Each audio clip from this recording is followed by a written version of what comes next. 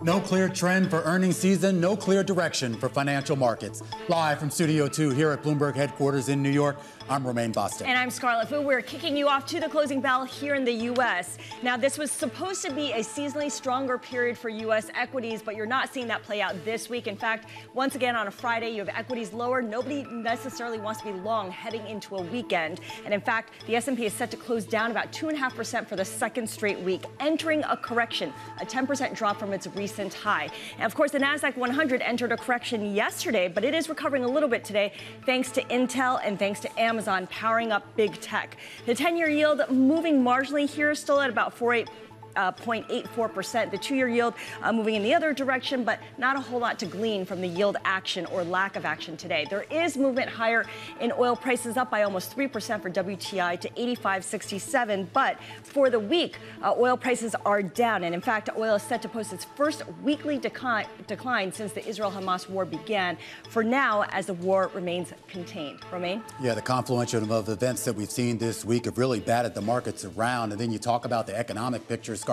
Two big data points this week that may bode well for the economy, or it also might be a harbinger for more pain on the interest rate side. Thursday's blowout quarterly U.S. GDP number, that was followed this Friday by a relatively strong monthly report on personal spending. It showed household demand still burning bright and strong. Personal consumption expenditures up 0.7% in September. That's almost double the rate that we saw in August. And even when you adjust sales for inflation, they came in at 0.4%. That's 4 times the pace from the previous month. Jay Powell and company will certainly have a lot to parse when they go into that meeting starting next Tuesday. But curiously, the strength in that government data on consumer spending isn't actually translating into strength in corporate sales. This is particularly for companies that make those big ticket items. Appliance maker Whirlpool this week saying it's having to offer more and more promotional discounts, which of course is cutting into profits. Brunswick Corp, which makes Sea Ray and Bayliner boats, they also cut their forecast after reporting a 6% drop in overall quarterly revenue. And Harley-Davidson, a 20% plunge in motorcycle shipments, with the executive saying on a conference call that a lot of customers, even those with high credit worthiness, they're put off by elevated interest rates. That was a snapshot of the more than 160 S&P companies that reported this week. A similar tally is on deck for next week, Scarlet.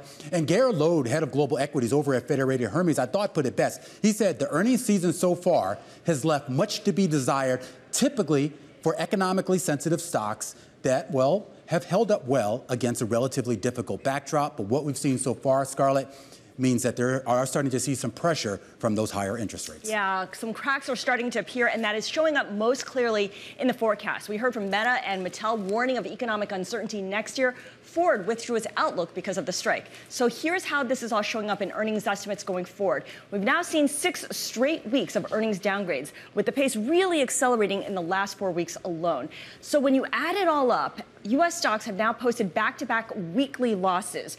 On Wednesday, the S&P 500 closed below 4,200. There we go. That's a key technical level. And according to Bank of America's Michael Hartnett, it's now at risk of falling even more. He sees the next support level at 39.41, right here, that gap, which is the 200-week moving average. Most of the time, as you can see, the market has bounced back after nearing that trend line. Those are all the circles that we have here. The exceptions, of course, was the great financial crisis right around here, and the early days of the COVID lockdown in March 2020. Romaine? All right, let's kick things off to the close with Alicia Levine, head of investment strategy and equity advisory solutions over at BNY Mellon Wealth Management. Alicia, great to have you here in studio. Great to be with you on a Friday afternoon. Absolutely. And I mean, let's talk a little bit, I think, what Scarlet was kind of hitting on, this idea that this is still kind of a market that's kind of, I don't know, floating around in the water, I guess, waiting for some sort of all clear. We didn't necessarily get that from earnings so far, and the earnings season isn't over. Do you expect that we maybe see a shift in sentiment at all this year? So I think your point that there's no direction, I think investors really have no conviction either way, because there are still signals that the economy's strong enough and quite strong. We'll call third quarter GDP in the rearview mirror. We don't invest in the rearview mirror. We invest going forward. But earnings season has not been overall very strong, and that is giving investors pause. The 5% yields, let's talk about that. I mean, that is really when we started seeing sentiment come off the no landing scenario, because ultimately high for longer means you're going to affect the real economy. We'll talk a little bit more about that, because I did think that what's interesting to hear this come up often on the conference calls, particularly with the consumer companies. And I mentioned motorcycles and boats, the things that most people have to finance. And if they're looking at interest rates that are in the double-digit percentages, particularly for an item like a boat, which, let's face it, most of us don't need a boat, you're going to hold off, right? Most of us don't need a motorcycle. Well, what's very interesting is that those large goods like that were actually the sectors that had done so well coming out of COVID. That's where the overbuying in the goods sector was. Those large purchases financed with 0% interest rates. So I don't think it's simply the financing piece of it. It's also the fact that once you buy a boat in 2021, you may not need one in 2023 so quickly. Same with the motorcycle. So those large capital goods simply are I think the demand is simply normalizing to, what you see on the trend line. Add the financing costs on that, and that's where you're going to have the problem. So to your point about, well, how can it be that companies aren't doing that well when the consumer spending really is blowing the light bulbs off? And it's really the difference between what the S&P is and what the real economy is. And the real economy is much more consumption-driven, and the S&P has many more industrials and more of those kinds of old economy stocks in it than the actual real GDP number. I want to go back to that point of 5% yield being kind of a triggering point. A lot of people talk about 5% breaking something.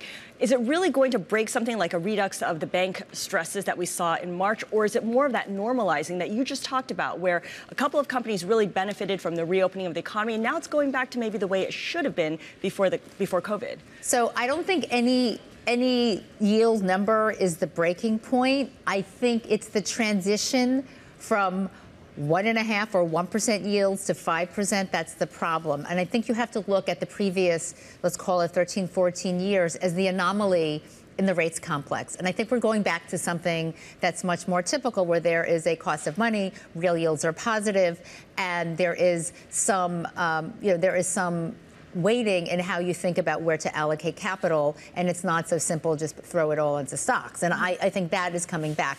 The transitions are not easy, but let's just remember, in periods of 5% yields, investors did quite well. Yeah. And investors did quite well in a 3% inflation world also. So if we're going to a place with slightly more inflation, slightly higher yield, slightly higher Fed funds rate than we did previous decade, investors can do quite well. It's that transition period, and that's what we're in. We're feeling the discomfort of going from one regime to another. So no one knows how long this transition period will last, but we've seen the Magnificent Seven get bid up, and 6 out of the 7 companies have now reported. And of course, some have done better than others, Microsoft, Alphabet. How are you thinking about how big tech stacks up during this transition period to something where we're just more comfortable with higher yields and higher inflation? So this is actually a fascinating case study, because we talk to our clients all the time about concentration risk. And typically, we're in the wealth management business, and wealth is made through concentration, and wealth is preserved through diversification. And in many ways, the S&P has the concentration risk, right? You've got the top 7, the top 10 names, which have driven most of the performance this year, and all you need is a faltering of or 1 or 2 of them to really bring the index down. And so that's what we're experiencing right now. I don't think the Q3 results were that bad to merit the sell-off that we had. I do think overall the companies that don't need to finance themselves to grow will do better, and that includes large cap tech of the names we've seen already reported. I'm not completely concerned about it, but I will say that if there are more falterings in the forward outlook, you could have the S&P suffer more, and we've seen it. We saw it yesterday. I mean, today's the polar opposite in the Dow versus NASDAQ than what we saw yesterday. So. But again, the companies that don't have to finance themselves to grow will do better, and that's large cap tech. Yeah, and that excludes probably like about, 3/4 of the Russell 2000, unfortunately. Alicia, great to catch up with you. Maybe next time you're back, we can talk about some of those companies at the bottom of the barrel there that are up against some of those financing deadlines. Alicia Levine, Head of Investment Strategy and Equity Advisory Solutions over at BNY Mellon Wealth Management, here to kick us off to the close on a Friday afternoon with a look at Sam Bankman-Fried taking the stand today in his own defense, denying that he defrauded anyone. The latest coming up in a bit. I feel like his hair is longer than in that picture. In any case, we're also going to focus on the oil sector. ExxonMobil and Chevron posting disappointing profits on weak performances by their oil refining and chemical businesses, but are all eyes on their big acquisitions. Halloween just around the corner, and we're learning that inflation is not spooking the consumer there. They're willing to pony up in order to celebrate. We'll break down exactly where consumer spending is shifting right now. That's coming up next on The Close. This is Bloomberg.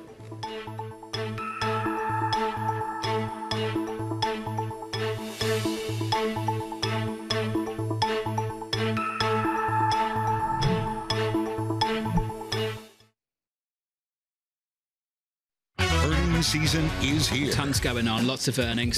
Beat wherever you look. Bloomberg breaks the numbers first. It's a tale of two earnings. Results from Goldman Sachs, Bank of America, and Morgan Stanley. Netflix is out, guys. With exclusive expert analysis. Recovery is underway. They crushed it. It was one of their best quarters ever. This is a story all about pricing power. We're going to make more money. We're going to make more money. And we're going to make more money. They're making bank. And I think that is what we could take away. Bloomberg Television and Radio.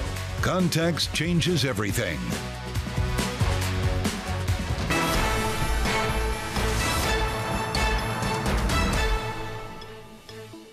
Turns out spending in the U.S. is speeding up, with the Fed's preferred measure of inflation jumping to a 4-month high in September and consumer spending picking up as well.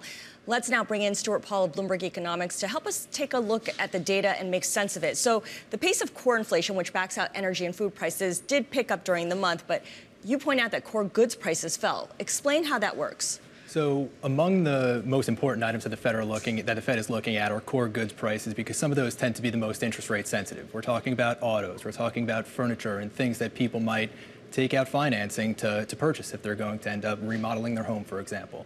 And we did see those interest-sensitive spending items have price declines throughout the month of September. That is a little bit of a silver lining in the inflation report, where we did see an upside surprise and where we did see a little bit of an uptick in that core inflation print.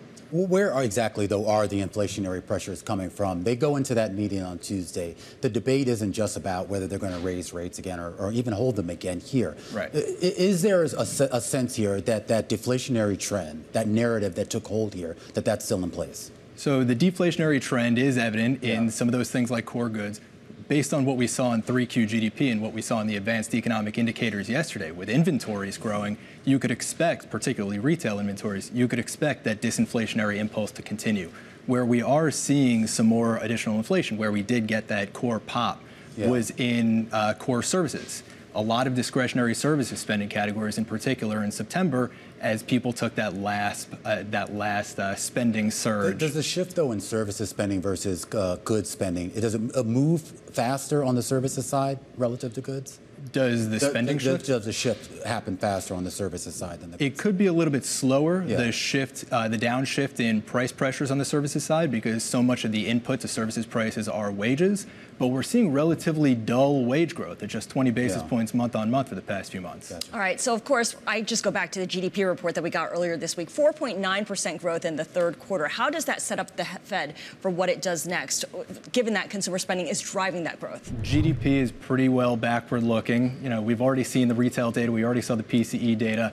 And within that GDP print, about a third of that Q-on-Q growth comes from inventory accumulation.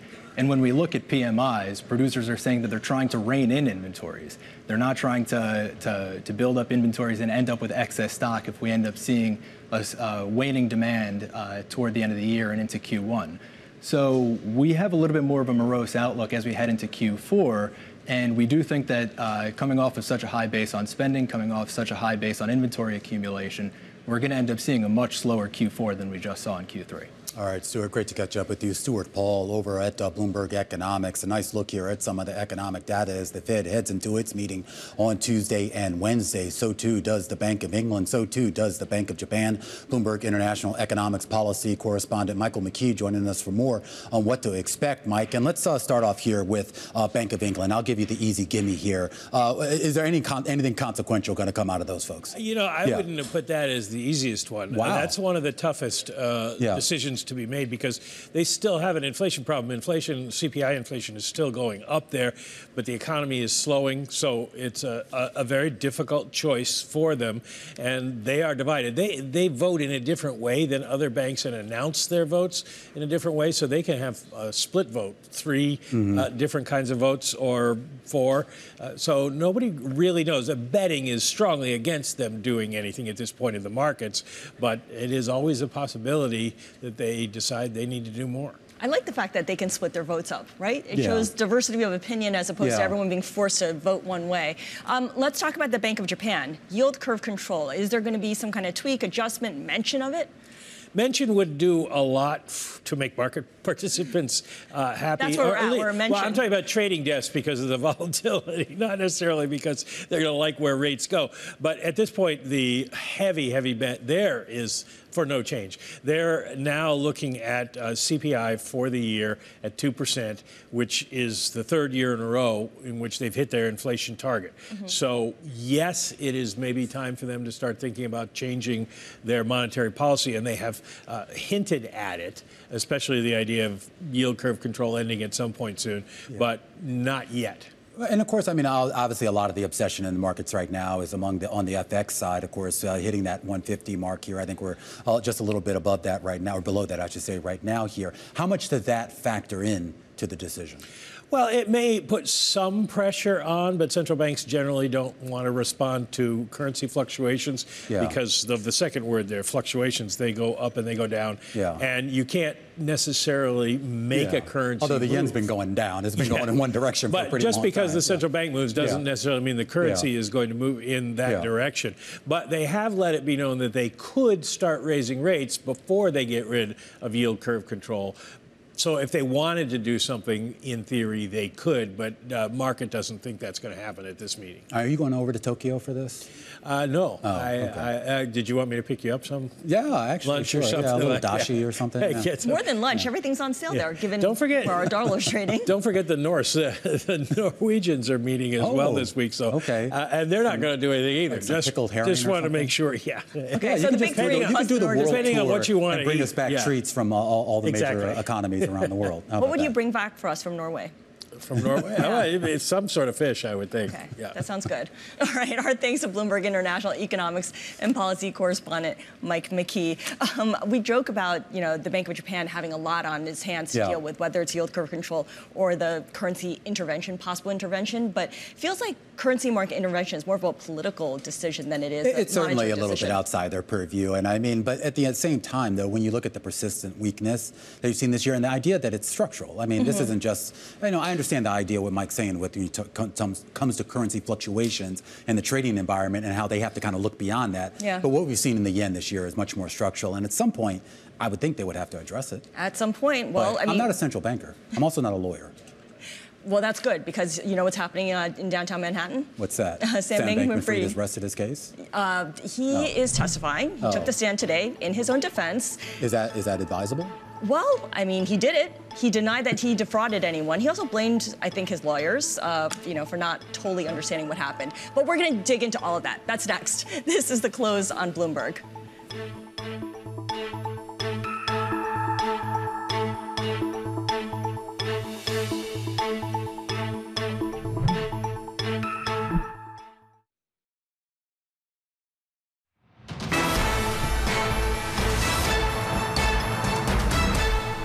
All right, time to check in on the trial of Sam Bankman-Fried, the FTX founder, taking the stand today in his own defense. He denied that he defrauded anyone, but he did acknowledge that customers were hurt. Joining us right now is Angela Moon, who's been covering this trial for us here at Bloomberg. And Angela, this is interesting because, no one really thought he was going to take the stand in his own defense. But he also took the stand yesterday in his own defense, but there was no jury there. The judge just wanted to hear what his defense would be. Now we get to hear what he has to say before the jury. Is there a material difference between what he said today and what he told the judge yesterday? That's correct. And yesterday I was actually on this show talking about this sort of unusual legal proceeding of him having to do like a dress rehearsal in front of the judge before the jury. And that was because the judge wanted to see if the case that he was trying to make was relevant at all and even worthy of the juror's time. And the ruling was that it wasn't. He wasn't able to make a lot of arguments that he made in front of the judge yesterday. And the reason behind that was because the judge ruled that, the legal presence that St. Bankman-Fried's defense is arguing, that he had all these lawyers and legal counsel advising him on every decision making throughout the process was actually irrelevant because there's a stark difference of getting an advice and just not following them are two very different things. So that makes the defense case a lot weaker because they won't be able to use a lot of what they were trying to make yesterday. So how did he do today without being able to blame his lawyers for everything? I mean, he's doing better than yesterday, but remember, we are now in the direct examination, and it's not cross. And even yesterday, So that's basically his own lawyers are basically interviewing him on the stand. So he seemed to do pretty well yesterday, too. But it was really until the cross where, we saw that he was really kind of falling apart. And this is exactly the reason why it is so risky for defendants to take stand in these, very high-profile cases, because it opens up the possibility of very hostile, cross-examination, which we're likely to see next week as well. Did he have anything specific to say about Caroline Ellison and some of the folks who've already testified against him? Yeah, so I thought that was sort of the biggest takeaway from what we've seen so far is he was really trying to distance himself from Caroline Ellison and Gary Wang and some of his really close friends and confidants. And that's very different from their testimony, if you remember, from earlier in the trial, right? They were linking everything that they did to SBF and the fact that he knew everything and he orchestrated everything. He was kind of portraying himself as, I was involved in high-level conversations, but I wasn't too deep enough to know what was really, really going on. And at one point, he even said that he wasn't exactly sure about the funds, the customer funds moving from one entity to the other. That's like the classic CEO defense, right? I'm just above it all. I have no idea what that's going on delegate everything below me. Yeah, the little people deal with that. I'm thinking big thoughts. Yeah. So what happens next week? We know that there's going to be cross-examination. How many more days is he on the stand? So we think the cross-examination is going to be about 2 days. It could start as early as, this afternoon, but we're thinking maybe Tuesday, things will wrap up and then the jury deliberation. And we could really get a verdict on this as early as late next week. And we'll see then whether he was actually able to win over some jurors throughout his testimony. All right, Angela Moon, who covers this stuff for us here at Bloomberg, the trial of the century, at least for those folks here right in our wheelhouse. And we should also point out, too, if you want to kind of look at what got us to this point here, a great documentary produced by our team over at Bloomberg Originals, Ruin, the Sam Bankman-Fried story here. And you can watch that wherever you get your Bloomberg Originals on whatever streaming service you have them, Scarlet. Have you watched this yet? I did, yeah. And it goes across the world, around the world. You know, we go to the Middle East, we go to Asia, we go to the Bahamas, so it's a little bit of everything, and Silicon Valley, of course. Yeah, and this trial, I mean, obviously it's focused squarely on him and FTX, but you kind of forget, I mean, the collapse of FTX took a lot of other people down with them. Not necessarily into a courtroom, but they certainly are licking their wounds right Absolutely. now. All right, we got a lot more coverage coming up here. Stick with us on The Close on Bloomberg.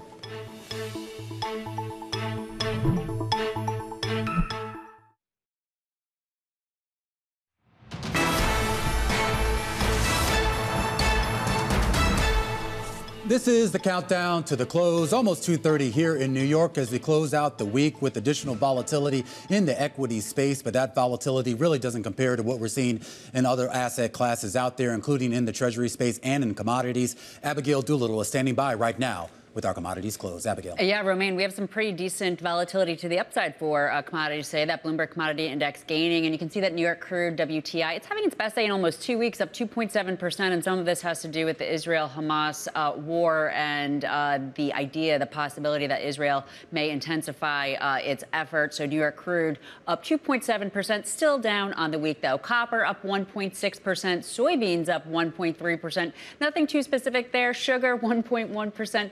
it seems like a rebound rally for a lot of these commodities, and it's pretty much right across the board. Now, yesterday we were talking about orange juice. Orange juice is up for a 7th day in a row, a record high. It has to do with supply, having to do with disease and weather. You can see this strong uptrend here. If we were to put this into a longer-term trend, it would, or a longer-term chart, I should say, it would look like a parabolic uptrend. In fact, take a look at this, a double over the last year. Carly Garner over at DeCarly Trading today posting that she can't predict timing. Timing is always tough, but that whenever you have a parabolic uptrend, a bubble like this, that at some point orange juice futures are probably going to be a short.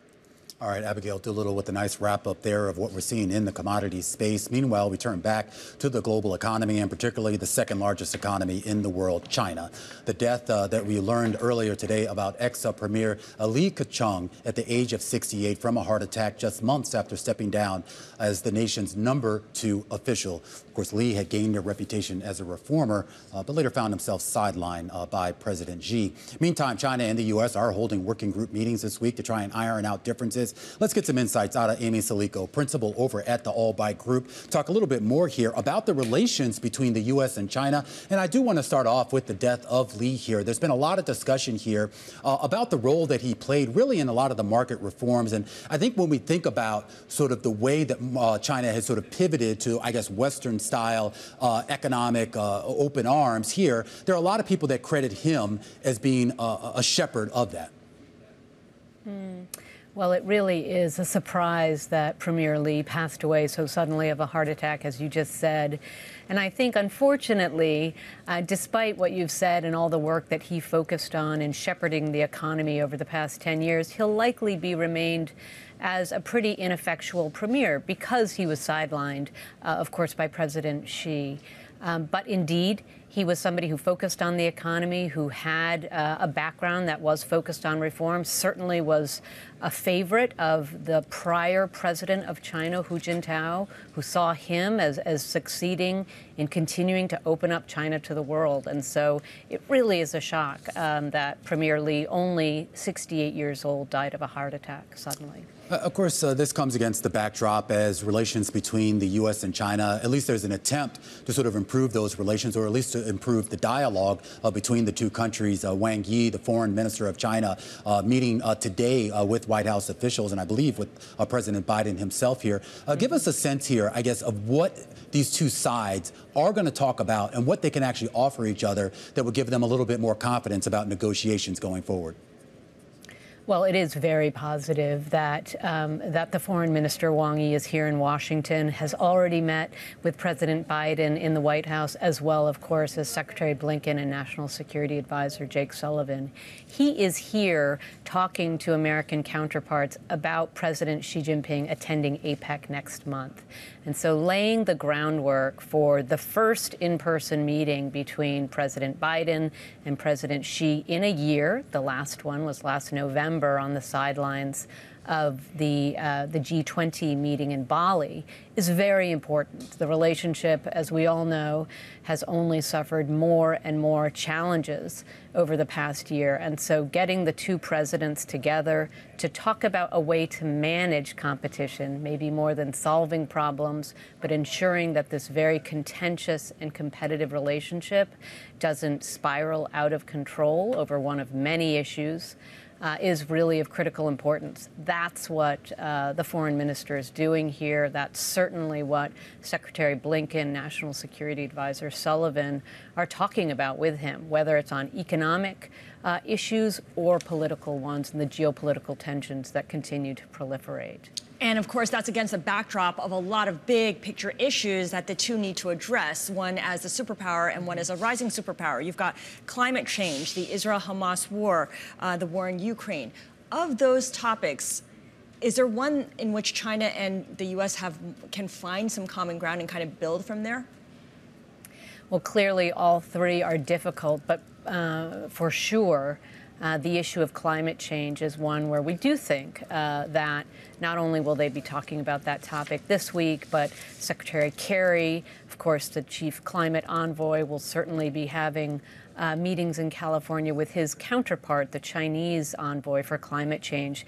And so, Scarlet, as you said, the issues in Israel in Gaza, in Ukraine, are very difficult, clearly ones that the U.S. and China need to cooperate on. I'm sure they are talking about these issues today.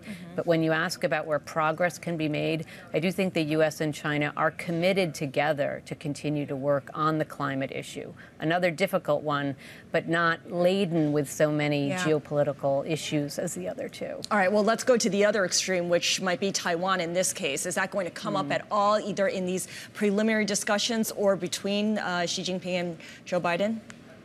Of course, it will come up. For the Chinese side, it is still the most difficult issue in the bilateral relationship.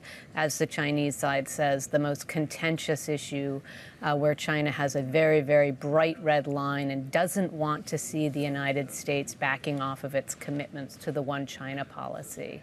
And so certainly the U.S. has something to say about this, too, with China increasing the number of flights, crossing the median line between China and Taiwan. And so both sides need to talk about managing rising tensions there as well. It'll clearly be a very important issue, not just while Wang Yi is here in Washington, but for President Xi in talking with President Biden. All right, Amy, really appreciate your joining us. Amy Celico of the Albright Group, giving us a sense of what the two sides will be talking about when they do meet formally in November, and by all indications, that will happen. And Romaine, I'm so glad you brought up Li Keqiang and his legacy, the fact that he's seen as this reformer. One thing that he did, which has really lived on, is he was kind of one of the first people to admit that China's GDP numbers are predetermined, to put it nicely, right? Like they can come up with a number and then they'll meet it. So he liked to look at other metrics like rail cargo volume, electricity use, and bank loans as proxies for growth. And that really changed how everyone looks at China and measures its economic progress. And we should point out, though, he was kind of led, I don't know if he specifically, but China was kind of led there, too, because remember, this was a big issue. You go back to the 90s when China was really emerging and you didn't have reliable data. It was kind of a joke almost, the GDP numbers. It was like, well, they could be whatever they want them to be. 10%. And then so you started with other people looking for that high frequency data or more reliable data. And he was one of the people who kind of said, you know what, we need to kind of lean into this a little bit more. I think, you know, I don't think you can understate his importance in terms of broadening out the economy, at least globally here. And I know President Xi now is kind of turning a lot more inward, so maybe that's why his influence waned over the last few years here. But I think when you look back at that trajectory from the 1990s through the early 2000s here, you see a stamp. Yeah, and I think it's something that we'll continue to see as we continue to talk about China and where it goes next. This is The Close on Bloomberg.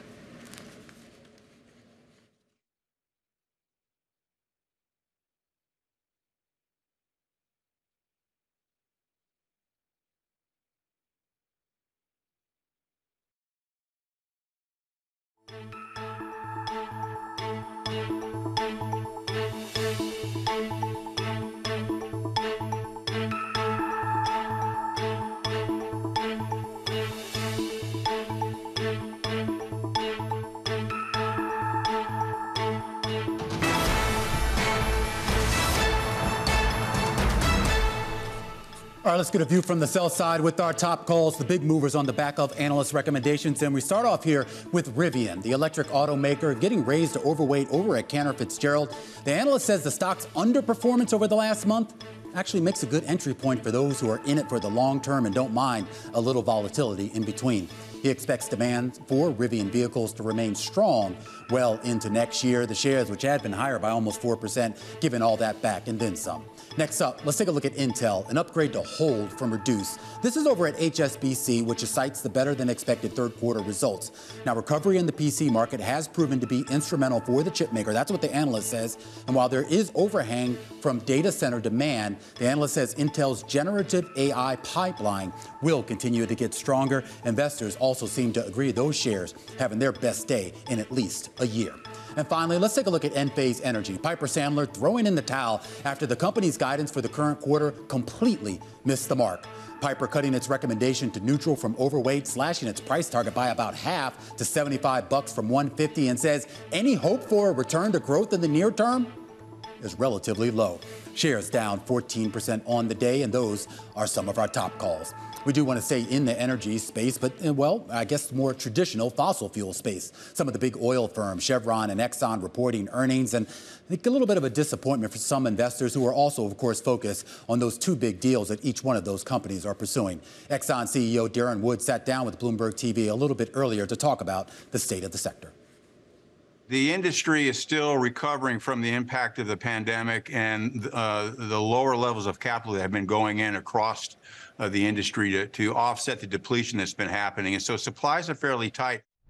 And that was Darren Woods speaking earlier here on Bloomberg Television. Neal Dingmann joining us right now. He's Truist Securities analyst, and he has a buy rating on Exxon and a hold on Chevron. And I do want to start off with Exxon here. I mean, they did have a miss in the most recent results, Neal, but it wasn't a huge miss. And obviously a lot more attention is being put on the big acquisition that they have to close and at some point digest.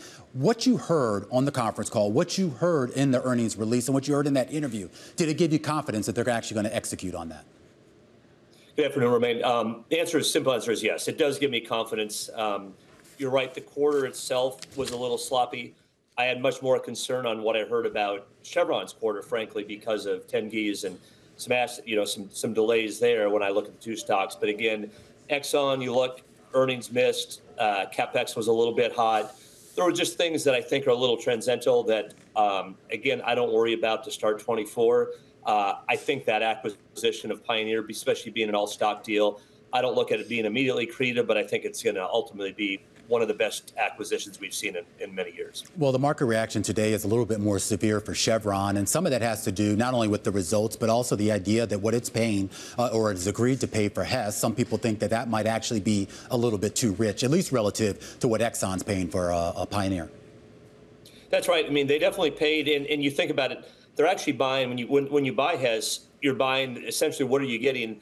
Majority of that company is Guyana, which is operated by your major competitors. So it was a little bit odd. I mean, it does help them diversify, but I agree with you. I thought the price they paid was a relatively steep price, where I mentioned that I think Exxon might be a little bit dilutive for the next 3 or 4 quarters. I think Chevron could be dilutive for the next potentially 6 to 7, maybe even 8 quarters on this deal, again, depending how quickly Guyana ramps up, because, unlike the Permian Basin over with Pioneer, with Exxon, that is a short cycle business, Guyana, great field, that's just going to take longer to ramp up. So that sounds like a bit of short-term pain for shareholders when it comes to digesting those big acquisitions. Nevertheless, we've seen ExxonMobil increase its dividend 1 cent more than what Bloomberg had expected.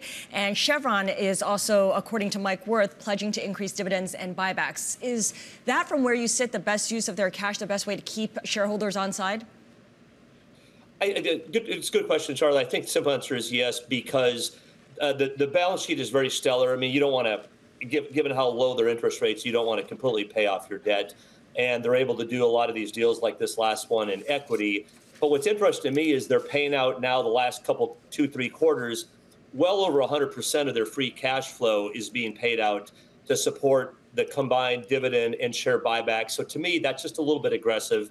Again, I'd rather see, like we see with a lot of the large independents who pay out 60, 70% of their free cash flow each quarter. I'm all for shareholder return. I just think, again, you obviously, even if you're somebody with a stellar balance sheet like a Chevron, you can't continue to pay out 150% on a continuous basis of your free cash flow. All right, Neal, great to catch up with you. Neal Dingmann there over at Truist. Closer look here at Exxon, Chevron, those earnings stocks on both of those stocks lower here on the day. Meanwhile, Halloween is right around the corner, and, well, inflation is still out there, but apparently it's not spooking the consumer. We're going to have that discussion coming up after the break on The Close on Bloomberg.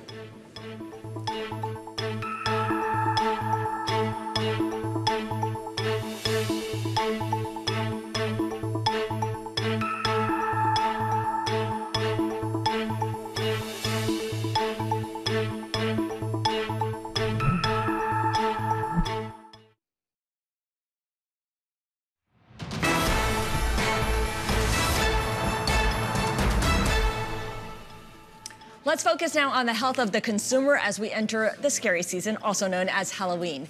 A new report from LSEG finds that Halloween inflation not exactly spooking the consumer. Joining us now with more on her findings is Jharonne Martis, Director of Consumer Research at LSEG. Jharonne, thanks for joining us. And of course, we'll get to the health of the consumer overall as we head into the holiday season. It's never too early to talk about the holiday season. But as we approach Halloween, what have you observed in terms of consumers' willingness to spend, not just on things like candy, but on decorations and all the other things that go along with it? So, good afternoon.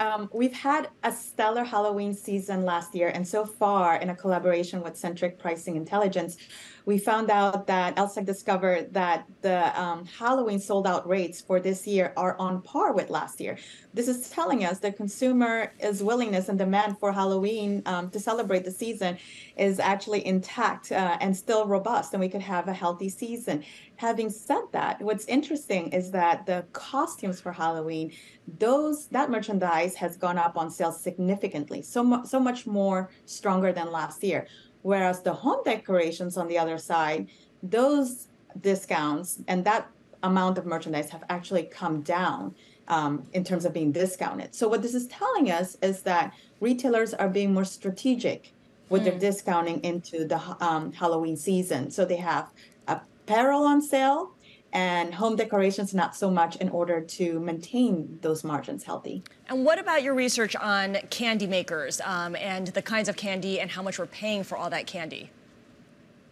Yeah, so cocoa prices, a main ingredient to produce chocolate, those prices have actually gone up 64% compared to a year ago. And this is mainly because of dry weather in Western African countries, which is causing the supply to come down and as a result, prices to come up. So this could mean either one or two things. It can mean that either chocolate bars are going to get a little bit smaller, or that those prices are going to be higher in order to pay for those chocolates.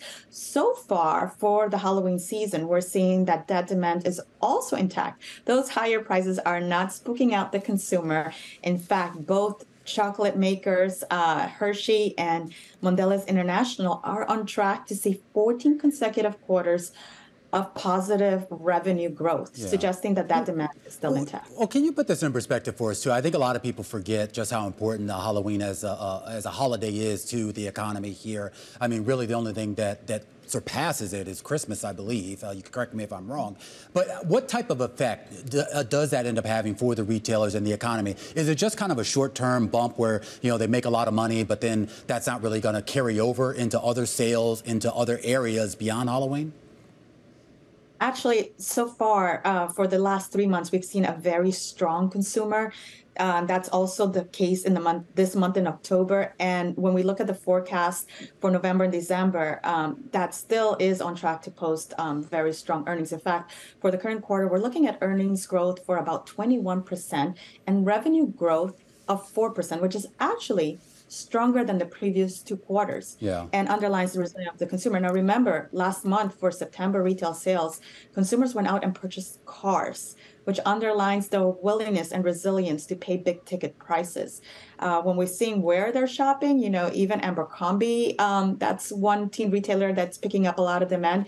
That's telling you that parents are feeling okay to paying $100 for a pair of jeans for their kids. So as of right now, the consumer is resilient. Now, having said that, the consumer is cautious, but resilient. Cautious yet resilient. All right, Jharonne Martis, I believe that's going to be a theme we're going to see throughout the next couple of months. Jharonne is Director of Consumer Research at LSEG. And I'm sure a lot of people are going to be dressing up as Taylor Swift for Halloween. She's now a member of the 3 Comma Club. The Eras Tour has propelled the pop star into the very limited ranks of recording stars who have built a $1 billion fortune almost entirely from music. Bloomberg Originals has more on how her financial success was created. It's official. Taylor Swift is a billionaire. Welcome to the Eras Tour. Her Eras Tour alone is a party, generating hundreds of millions of dollars. It's a multinational conglomerate with the world's most devoted customer base and an ultra-charismatic CEO. Swift has made her fortune almost exclusively from her music. Bloomberg estimates Swift has made $125 million over the years from record sales.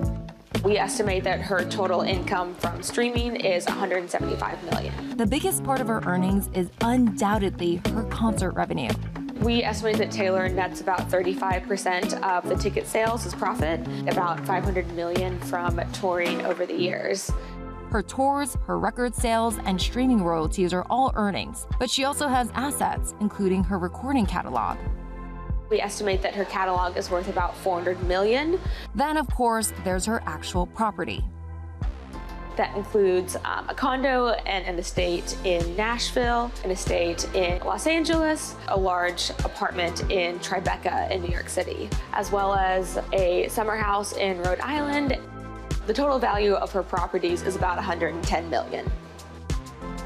Subtract her expenses, taxes, staff costs, and so on, and you get a net worth of $1.1 billion.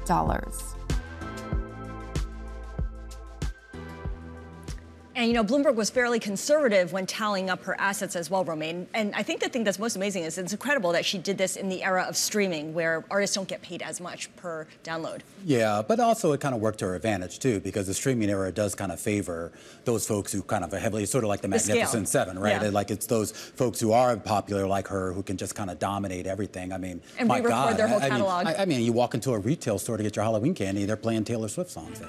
All the time. Yeah, so are you dressing up as Taylor Swift or Travis Kelce? I don't think I could go as Taylor Swift. I don't see there's not a natural resemblance. You got to put your heart into it, Scarlet, and just, you know, remember, being Taylor Swift, it's a state of mind. It's a state of mind, of course. I guess that means you're going as Taylor Swift? I am, and it's going to be hard for me to fit into that leotard, but I'm going to try. We'll be back in a moment. This is The Close on Bloomberg.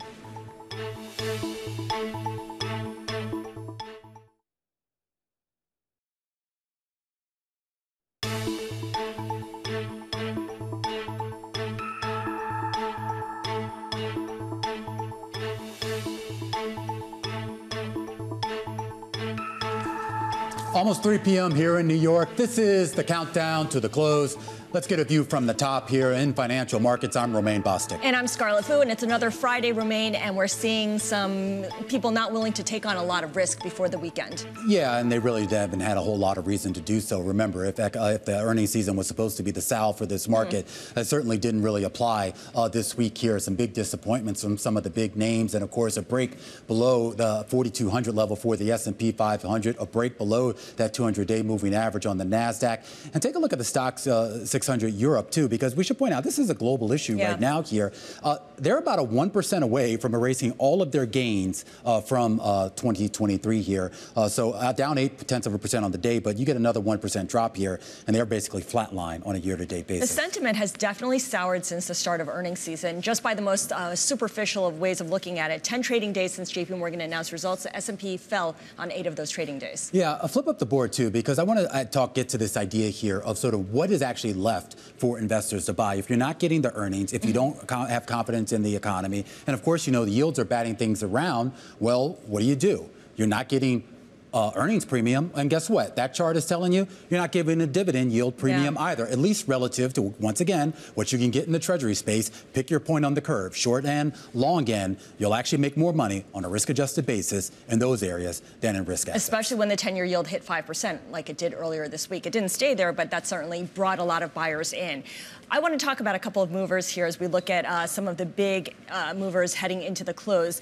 And it goes beyond the Amazons and the Intels. Dexcom was the best performer in the NASDAQ 100 and the S&P 500. Yeah. You know how much it's fallen since mid-July when the Ozempic effect really became a big thing? No, how much? Almost half of its market value. Yeah. 45%. But it delivered a beat and raise quarter along with a $500 million stock buyback program. And now everyone's saying, oh, those fears were overblown. Right. And this is, they make glucose monitors, and they're basically saying, look, people are still going to use these. I mean, this is a medical device. And even if you're getting some benefit off of these weight loss drugs, the idea is that you would still need to monitor. Yeah. There's still definitely a market there. All right. And let's also talk about solar equipment makers. Enphase, the worst performer in the S&P 500, also dragging down the solar sector.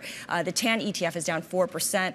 A substantial drop in U.S. and European demand that won't recover until the second half of next year. I don't know. I mean, I understand the sell-off, but this seems to be a little bit overdone, if you will, here. I mean, we talk about, what is it, 14% or whatever we're getting. And, of course, remember, it was down significantly earlier in the week. Yeah. And what else? Do you have anything uplifting on that chart of yours? I do. Let's do Deckers. Okay. I don't know if you buy Uggs or... That's Uggs. Uggs, yes. Okay. Those boots. I don't. Or if you have them in your household. They rallied as much as 20%. That would go with my Taylor Swift costume. Yes, it would. For the July, August, September quarter, summer in the U.S., where it gets 2/3 of its revenue, sales of Uggs jumped 28%. Who's buying Uggs in the middle of summer? That's my question. Is that a rhetorical question? I don't. Maybe it's back to school shopping gone wild. All right. Well, that's one of the big movers here on the day here. I guess a bright spot in the economy as we move 1 hour away from those closing bells. Our cross-platform coverage starts right now. Countdown to the close. Bloomberg's comprehensive cross-platform coverage ahead of the U.S. market close starts right now. This is the countdown to the close. Romaine, Bostick alongside Scarlet Fu. We're joined right now by our colleagues Carol Massar and Tim Stenovic, fresh off their 2-day vacation. Welcome to our audiences across all of our Bloomberg platforms, television, radio. I can't hear you, Carol. I'm still doing the intro here. And, of course, Bloomberg Originals and our partnership with YouTube. Carol Massar, you missed a lot the last 2 days while you guys were on vacation here. But we talk about a market that really has had trouble finding any sort of direction. Actually, we were in the perfect place to talk about this market that's having a tough time finding direction. We were at Schwab Impact 2023. It was all investment advisors, registered investment advisors, the top voices from Schwab trying to assess where we go from here. Some interesting conversations, including maybe it's time to look overseas rather than the U.S. markets. Having said that, we want to focus on the U.S. market because we've got two billionaires to talk about. I saw you guys talking a little bit about one of them earlier, but Jamie Dimon moving shares of J.P. Morgan. They are down, really underperforming in today's session. They're down about 3.8%. On news that he plans to sell and did an SEC filing on selling 1 million shares of J.P. Morgan. We're talking about $141 million. It's his first stock sale during his tenure, almost nearly 18 years at the helm of J.P. Morgan. Kind of interesting, said to be financial diversification, tax planning purposes. First thing that popped into my head, and apparently Mike Mayo thinking the same thing, it's a reminder that, he is getting close to retirement. Yeah, I think that was the first thing that popped into everyone's head is this now the exit plan? Are you saying I'm a commoner in thinking? No, I'm not. Felt I'm not that saying way. you're a commoner here. But I was also fascinated by the idea that he had never had a share sale during his tenure. But I guess, when you think about the value of compounding, you think about the share performance that this company has had over the last, 15 years. Did you see what he's worth? $2 billion. Yes, I saw what it's worth. Well, look at the return of J.P. Morgan shares over his tenure at the helm. Okay, it's an increase of almost 250%, more than 10 times the gain of the S&P 500. Then you have to go back to 2009 in the wake of the financial crisis, Romaine. He bought 500,000 shares. This was a sign of confidence. He did the same thing back in 2016. He spent about $38 million doing that. Now he's selling some stock. But it's a reminder of how leveraged he was to J.P. Morgan. He was long to J.P. Morgan in every way, right? Through his salary, through his job, and of course through all this exposure through equity. Don't you really, you think about he's the lone CEO standing from the financial crisis. So during that time, going through the crisis, coming out of it, he probably had to be very sensitive to show any signs of kind of bailing on the company. I mean, it really was a sign of endorsement, a big sign of endorsement. There's never a good time, right? No. Well, remember that it was like, I don't know, I can't remember what a quarter it was, but I remember a few years ago when the share price had sort of taken a hit, and he was asked on a conference call here whether he was still buying shares, and he was like, all day, every day. And, but I mean, he has always been a big champion of the company, obviously, as you would want to be as a CEO, but really, anytime there were those criticisms, this idea here that maybe, the stock wasn't worth what it was, he always made a show of making sure that the public understood that he thought it was still a buy. The ultimate insider, right, guys? Yeah. Jamie Dimon, billionaire. Taylor Swift, billionaire. For everyone else, and let's talk about baby boomers versus millennials. I mean, Jamie Dimon versus Taylor Swift, right? Yeah, kind of makes perfect. sense. I want to put them together to talk money. I just would love to do that. That's a great way of framing this, Tim, because there's a great call from Bank of America that says if you're going to look at demographics and consumer spending patterns, you want to go long what baby boomers buy, and you want to short what millennials are buying, because millennials have less disposable income at their reach, especially with the resumption of student loan payments and just the pressure. A lot of them don't own homes, and if they do want to, they're paying exorbitant fees and mortgage rates for it. So if you're thinking, Romaine, buy healthcare and entertainment. If you're thinking, Tim, maybe you do some different things. You sell clothing retailers? Yeah, that's what Bank of America is saying. I will say you have to exclude Taylor Swift from this conversation because she owns a lot of real estate. Bloomberg puts that value at $110 million. I'm confused. Did Carol just insult me? It went over my head, you know. Did she think you were a boomer? I mean, I know. I mean, I'm so much younger than her, so I can't, you know. Yeah, sometimes Actually, I think we're all Gen X, in which case no one pays attention to us. I say nothing. I'm going to say I've seen the real estate, the Rhode Island real estate that Taylor Swift has. It is gorgeous. Oh, okay. Really You've beautiful. been there? You got invited? I've taken pictures. I've done a little selfie with my daughter. You're a Swiftie. Did you get arrested? Security escorted her totally away, a Swiftie. but Carol. she still got the picture. All right, guys, we're going to be back. We're going to wrap up this day of trading and, of course, the week of trading. We're going to be back in less than an hour's time. Our cross-platform radio, TV, YouTube, and, of course, Bloomberg Originals. Join us for Beyond the Bell at 4 p.m. Wall Street time. We continue our coverage here on The Close, counting you down to those bells, which are just about 50 minutes away. And our next guest, well, he is Wall Street's biggest bull. Oppenheimer's John Stoltzfus saying a little bit earlier that we do think that things are actually getting better, even though interest rates are higher. Pleased to say that John joins us right now to talk a little bit more here about what's going on in the market. And John, this is a market that I think has defied a lot of expectations this year, as I'm sure you know. I mean, we came into this year with the expectations of a big drawdown, with expectations of a potential recession. At least for now, that's been averted. But the big question is, what's the momentum now going into 2024? What's there that's going to propel this market higher? Well, thanks for having me on the show, Romaine. Great to be on Bloomberg TV any time of day. One thing to say here is we think what we're experiencing really in the current turmoil in the market near term is simply the fact that the Fed is orchestrating the end of free money.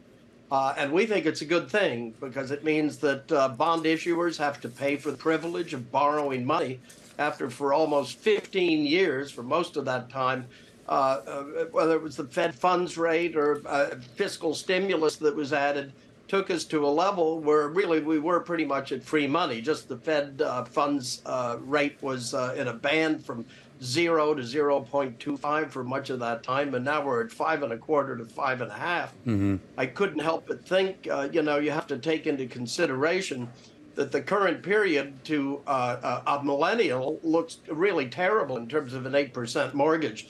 As somebody who's been in the markets for 40 years and I'm a baby boomer, I had a 10% mortgage as my first mortgage, and I would have signed up for life for 8%.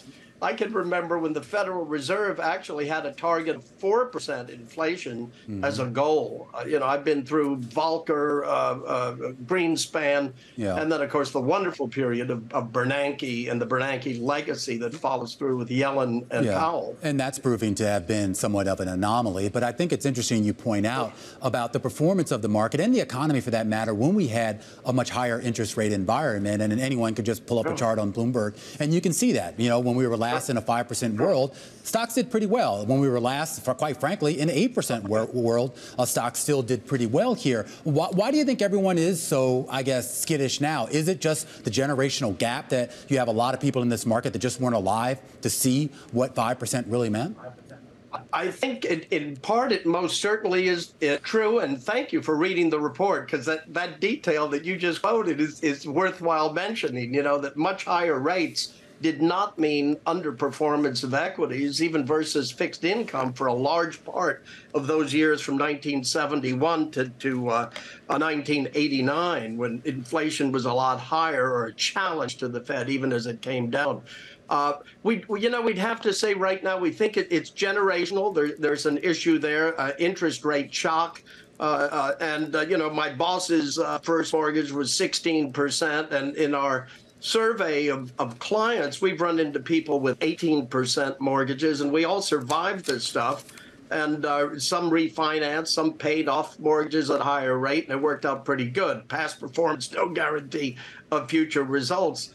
But we do think, if we look at the economy, we look at revenue growth within the S&P 500 during the current earnings season, Q3, as well as profitability, it's remarkable how resilient companies have been, corporations have been, how the shopper or the consumer has been, as well as really how good overall labor has been. If you consider there's about 1.5 jobs for every unemployed person, sure. It's pretty extraordinary. I think it reflects a Federal Reserve that has been much more sensitive in practicing its mandate in bringing down untoward levels of inflation that we'd reached as a result of too much fiscal policy stimulation and plenty of stimulation in terms of liquidity from the Fed, but during two periods of back-to-back crises. Yeah. And certainly you could argue that it's guided the economy well. So how then, John, do you read this current pullback in equities where we have the S&P 500 entering a correction, the NASDAQ 100 entering a correction, down 10% from their recent highs? How do you read that? Sure. Well, first thing is I'll put it in context. On a year-to-date basis, communication services, which is about 50% tech, based on my SPXL1 GRR screen on Bloomberg, is still up 33.22% with the S&P year-to-date, with the S&P 500 just up now 6.94%. Information technology is up 30.9%, and consumer discretionary is up 17.53%. The rest of the sectors are off to varying degrees. But what it shows me is that, if anything, this is likely a haircut that is happening to the market, or a correction now at this point, that is simply relative to a period of the Fed having said higher for longer, which indeed may just mean high for longer relative to the rates that we've experienced over the last 15 years. Okay. So that, a Treasury, a 10-year at 4.5% to 5%, is quite normal pre-financial crisis and pandemic over the longer term of history. Right, longer term normalization. So, John, where does that leave your forecast for the S&P 500? I know you have a price target of 4,900, and in part that was because your previous forecast was 4,400, and the S&P did get to that at the end of the first half. So when that happens, you raise your target once again. What would prompt you to reduce that target now, given that we're below 4,200? Well, I would say right now, when we put that target in at 4,900, it would have implied only about 6% upside to the end of the year. Now it would give us a 18% upside. We'd have to have a heck of a lot of good news coming in, but we've had enough bad news that you never know what could happen between now and then. That said, quite frankly, our target is under review at this point, but it still stands as of now, because I can't tell you whether I'm going to raise it, keep it the same, or lower it before we actually finish our conversation within it. But we would expect that the S&P will end this year higher than where it is now, based on the fact that we really are seeing a positive effect of the Federal Reserve's actions against inflation and relative resilience in corporate earnings and revenue growth, as well as the consumer performing well and labor in good stead, even as the economy slows.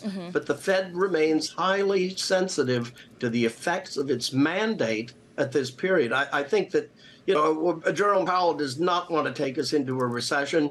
He also doesn't want to be remembered as Arthur Burns, and I think who failed to battle inflation and he didn't do it effectively, so it had a great resurgence that had to be dealt with draconially. It was draconian measures by Volcker. That's not the case here from what we've seen.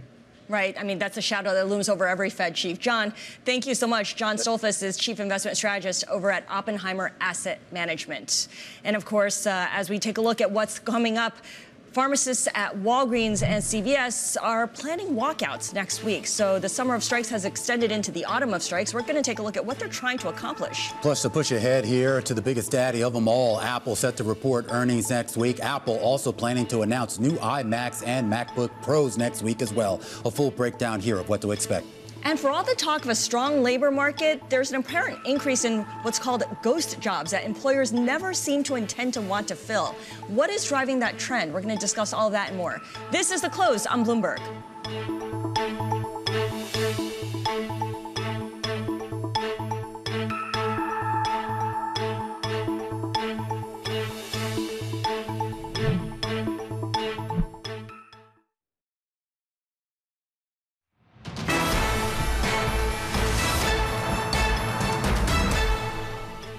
Welcome back to The Close. It's time now for our Options Insight segment. Abigail Doolittle joining us as she does every day around this time. And Abigail, you're taking a look once again at some of the parallels between the current environment And should I say this out loud? 1987? What's going on? Well, you know, we passed that date in October, so I guess we're a little bit safer. But indeed, because we are looking at high rates, higher for longer. And up until just a couple of months ago, stocks had been super high, too. So let's talk about this once again with Steve Sosnick, Chief Market Strategist over at Interactive Brokers. Great to have you back on this. And you first raised this topic with us here on Options Insight on Bloomberg Television back in August, so well ahead of other people talking about it. And I think it was the trajectory of rates going, how fast they were going higher, and that's just not sustainable for stocks and other risk assets to continue to go higher as well.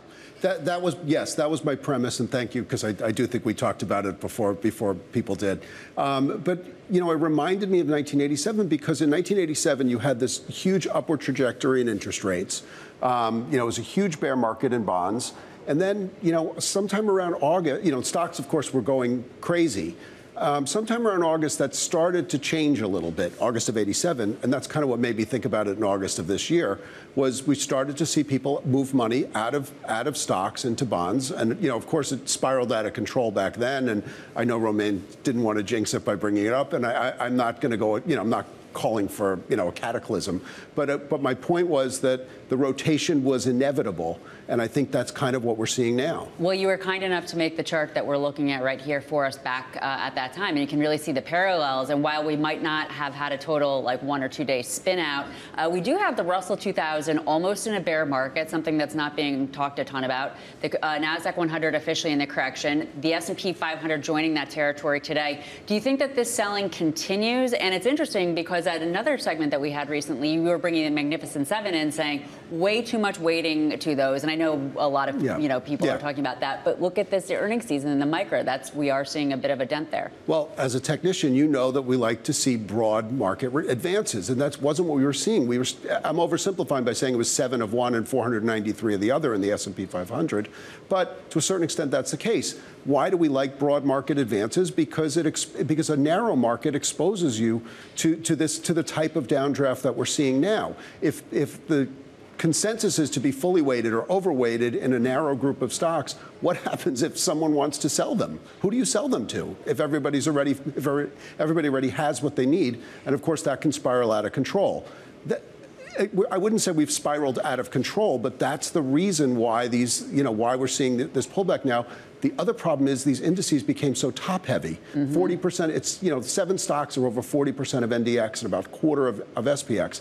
If they go down, it's gravity. They take everything with them. And in about 30 seconds or so, Steve, the VIX, it is back above 20. It's waking up. But yet relative to, you just used the word spiraling down, you know, relative to that kind of environment, you would think it would be a little bit higher. What's the main reason volatility is suppressed, or 2 reasons? There have been 3 reasons all year. One was complacency, and I think we've got rid of the complacency. Number 2 is dispersion. We still have seen, you know, if you're talking about some stocks, 7 stocks go up and the rest go down, and it's sort of 50-50, that does dampen VIX.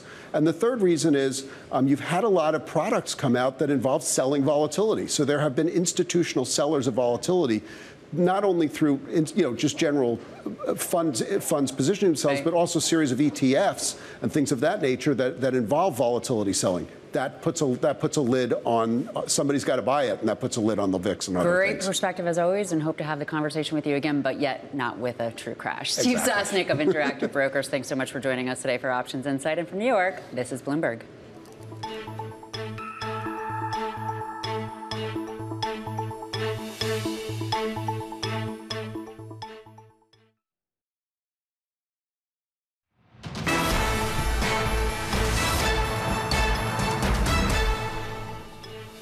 For all the data that show the U.S. job market is super strong, it often doesn't feel that way when you're unemployed and job hunting. It's actually pretty exhausting in that different websites allow people to mass apply for open positions. Bloomberg spoke to one applicant, Romaine, who has a weekly quota of filling out 75 to 100 applications and has applied to 500 jobs in total. And the rub here is that no one ever responds to him. Yeah, I love this story. This was actually the first story I read on the Bloomberg terminal this morning. And we all know that kind of the hiring process has been kind of fraud, the application process. You basically submit into these websites. And yeah, you have no idea whether anyone's looking. He's kind of taking the same approach. He's basically saying, OK, I'm just going to find a way to kind of automate this, if you will, here. And there's a great quote in the story that says, like, have my computer call your computer. And at some point, I guess we'll actually sort things out here. But I wonder, it gets to the idea idea is, how reliable are some of this job openings data and some of these other metrics that we talk about so much?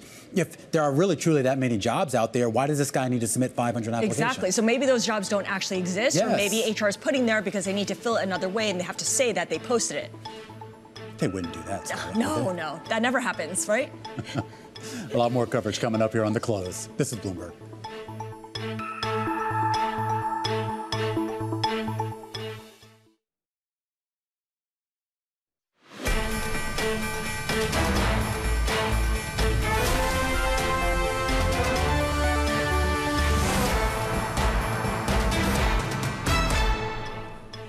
This is the countdown to the close. About 30 minutes left to go here in the trading day, Scarlet, and of course in the weekend. It's not been a good week. No, another day, another decline. And in fact, the S&P 500 is setting up for a second straight week of losses of about 2.5% for the week. Right now, you have a lot of red on the screen here when it comes to the sector performances. You've got 8 out of 11 groups falling right now, led by energy and financials. But when you look at the S&P, it's only off by about 0.5%.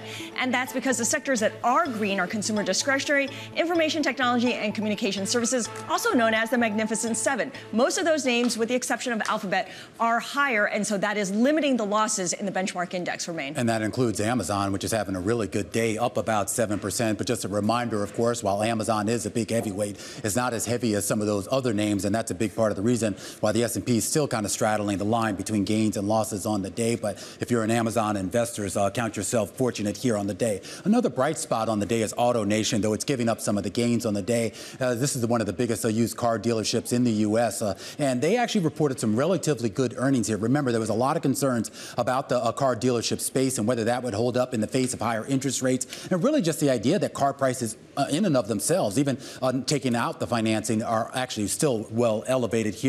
But the guidance they gave was very encouraging here. Meanwhile, in the middle, two concerns here. Chevron down 7% on the back of its earnings. A lot of concerns about the cost to digest its acquisition. And Home Depot shares only down 0.7%, but that's the 9th straight day of declines here, Scarlet. 9 straight days, and we haven't seen a daily losing streak on Home Depot like that since early 2007, when the housing market began to blow up. Yeah, pretty incredible, and speaks to how maybe consumers are a little reluctant to pay up for big ticket items right now.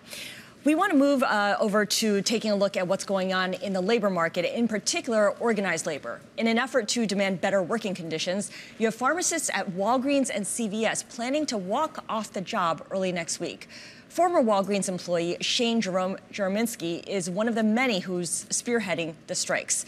Shane is now serving as an independent pharmacist after a career where he worked at Walgreens, then Target, and CVS. And Shane joins us now. Shane, thank you so much for taking the time to speak with us. Give us a sense of what you and other pharmacists are looking to achieve by walking off the job. Yeah, so the main concern for pharmacists is not their rates of pay, but the ability to be able to be insured hours for technicians and to have better working conditions across the board and pay for technicians. Our technicians are the backbone of every pharmacy. When you walk into a store, you might see 6 people behind the counter, if you're lucky, if you're in a well-staffed store. That's not the case all the time, but most of those people behind the counter are technicians, and they're making just as much as fast food employees in most places. So in order to retain that top talent, we really need to have technicians have a better rate of pay. Yeah, I think 6 is pretty generous. Usually I see maybe one person who's overworked. Can you describe, Shane, what a typical day looks like for a pharmacist, a technician at Walgreens versus, say, 5 years ago? Sure. So 5 years ago, there was a flu shot season, and then there was a ramping up during that time where we'd be giving vaccinations. But right now, Walgreens and CVS are just in love with that margin associated with vaccinations. And since COVID, it's really ramped up, that there's no longer a flu shot season, that we've become vaccination clinics who also happen to fill prescriptions in their spare time. So technicians are there trying to get those prescriptions out the door, but at the same time, processing vaccinations, working with insurance companies to make sure that things are covered. All of this while answering the phones and doing all these other tasks that help with the margins for Walgreens and CVS, but they're not focused on the 2 things that we're supposed to be doing: giving vaccinations and safely and accurately checking prescriptions for patients.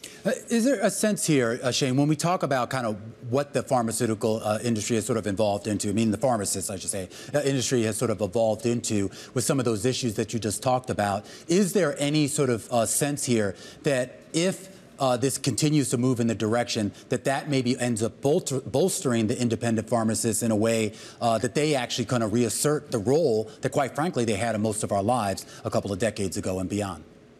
Sure, I would say that would be absolutely correct. Most people fall in love with the model once they walk into an independent pharmacy. You know, pharmacists were at one time the most accessible healthcare professional available.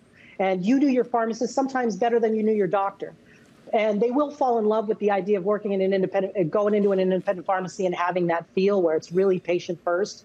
But independent pharmacies are really struggling because of the insurance reimbursements right now. Pharmacy benefits managers have hamstrung a lot of independent pharmacies, and they're a dying profession, and I'm sad to see that. So pharmacy has a lot of problems right now, but reimbursement is definitely involved in that. And if we don't have PBM reform, you will not have independent pharmacies a decade from now. It seems like you're kind of pushing up against a stone here. I mean, as I'm sure you know, these are structural changes that go far beyond just Walgreens and CVS and the like here. This also has to do with regulation and legislation that has sort of allowed these companies to sort of blow up and prosper in the way that they have here. So if this is the new normal, meaning the big PBM model here, how do you, as a pharmacist, and for that matter, your peers, particularly those that are looking to unionize here, is there any hope that they'll be able to sort of make those gains on getting better working conditions and pay? Well, yeah, this what's coming up in the next week, Pharmageddon is what they're dubbing it, is really the flashpoint was Kansas City, the Kansas City walkouts that occurred last month. 24 CVS pharmacies within the Target channel in Kansas City got together, and they were really upset because Target is the lowliest of the low in CVS because they have a smaller amount of prescription volume, so they're last on the list of priorities for a company like CVS. And even though those stores are open for 64 hours, they've only been given 20 hours of technician help. So essentially, that's the pharmacists by themselves. That 6 number that I threw out at the beginning is way, way out of range for those Target pharmacies. They were actually operating with just a pharmacist behind the counter for most of the time that they're open. And even if you're doing 100 or 150 prescriptions, you have to remember you might have 100 vaccination appointments as well. So anyone can be overwhelmed with that amount of work. That's like running a McDonald's by yourself, except for the cheeseburgers can kill you. Gotcha. So let me just understand correctly, Shane. More pay from the likes of Walgreens and CVS won't change your mind. That's not what's at issue here, is it? If they were to increase your pay, say by double digits, would the workload and the pace be enough? Be okay? No, I think if you asked any pharmacist in America right now, would they rather $5 an hour in their wage, or would they rather an extra technician behind the counter to help? They would almost unanimously vote for an extra technician. This is about safely practicing. The disparity between what's at stake for Walgreens and CVS if a medication error occurs and what's at stake for a pharmacist or the pharmacy manager who's ultimately responsible for every prescription that goes out, they risk so much more. They could lose their license. They could be on probation with the Board of Pharmacy. They could have a hefty fine that's imposed on themselves. If Walgreens has a medication error happen, and the only way these are even investigated because there's no regulation that they have to report this to the boards of pharmacy in their state, is when a patient reports it to the board, and then an investigation occurs. So when an investigation occurs, CVS might get a $10,000 fine, but you tell me who has more to risk. Yeah. And I mean, by that time, it's too late. You don't want that to have to happen. Shane, really appreciate your joining us today. Shane Jerominski is an independent pharmacist. He's also the spearheader of the nationwide pharmacist strikes that are set to begin on October 30th. Coming up on the close, Apple is set for its scary fast product launch on Monday. This is our stock of the hour. Apple currently up about 0.5%. We'll discuss all that it's going to unveil next. This is the close.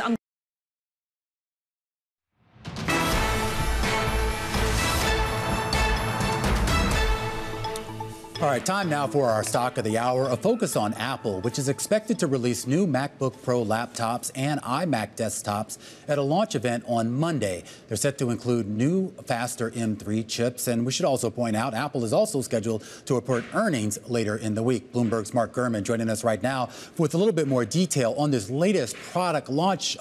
And Mark, kind of help me catch up here, because I thought they had some big splashy product launch where they announced the new iPhones. What is this product launch, and why was it not connected to the last one?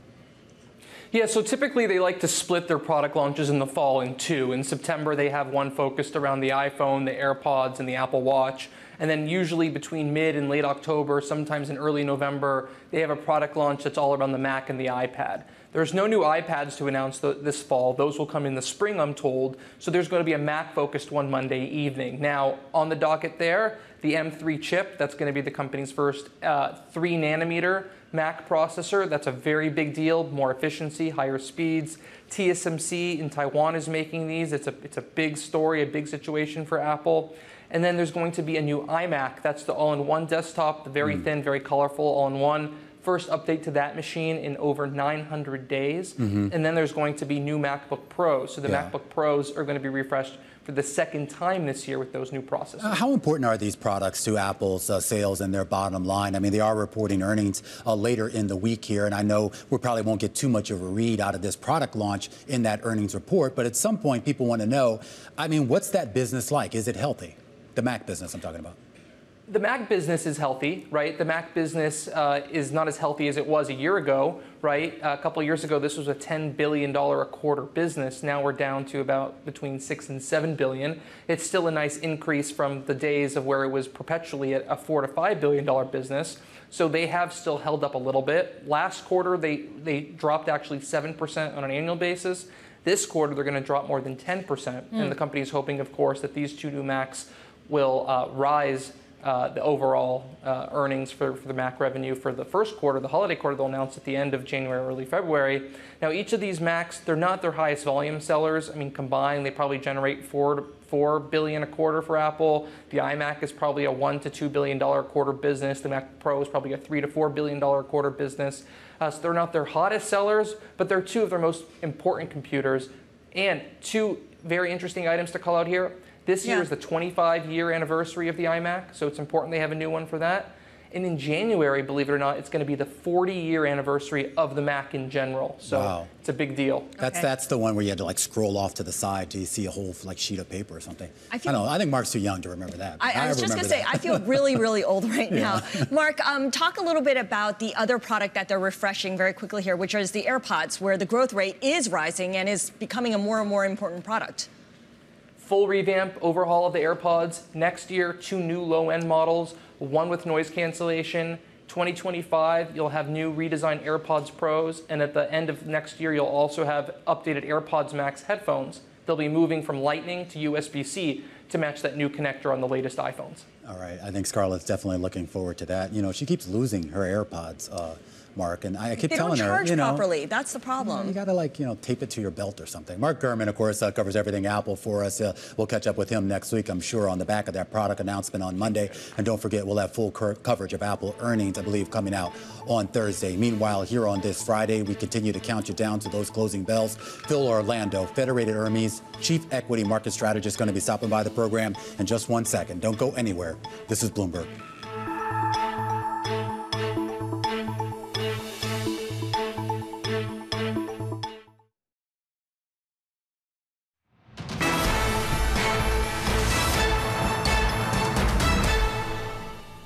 This is the countdown to the close. Romaine Bostick alongside Scarlet Foods. Some breaking news crossing the Bloomberg terminal just in the last few minutes. We're learning that General Motors and Stellantis are said to have matched that 25% pay hike that the United Auto Workers Union had won out of Ford. Remember, just a couple of days ago, Ford did agree to a tentative labor agreement with the United Auto Workers that includes a 25% hourly wage hike over the life of that contract. So basically over the course of, I believe, about 4 years. And now Bloomberg reporting saying that General Motors has also agreed to match that 25% wage increase, Scarlet. That also includes a cost of living increase over the more than 4-year contract. And Stellantis, of course, the maker of the Chrysler and Jeep vehicles, said to also be willing to match that offer as well. Yeah, this comes 2 days after Ford struck a tentative deal with the UAW. It has not yet been approved, of course, by the members, but that would be the next step. And the details are still kind of vague. We know there's that 25% salary increase, but a lot of the other details still have not yet been revealed until it is agreed upon, formally voted in.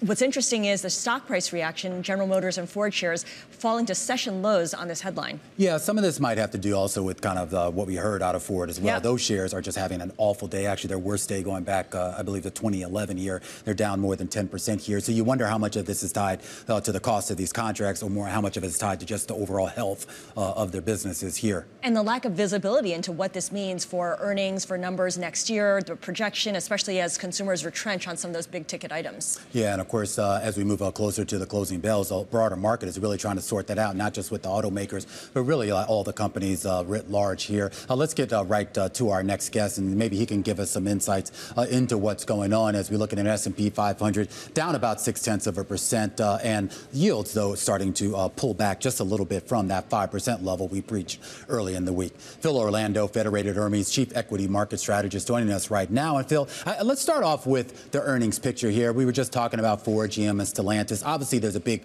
cost story there that investors are going to have to reconcile with over the next few weeks and months once we do get ratification of these contracts. But there is a broader question here just about the health of these businesses, the health of consumer spending. Conflicting messages here. Great consumer data coming out of the government, but when you look at corporate earnings, is that spending there? First of all, thank you very much, Romaine, for having me back on. And thanks for starting with an 18-part question. I hope we have a couple of hours to go through this. Let's start with the auto companies. I'm delighted that the strike is ended.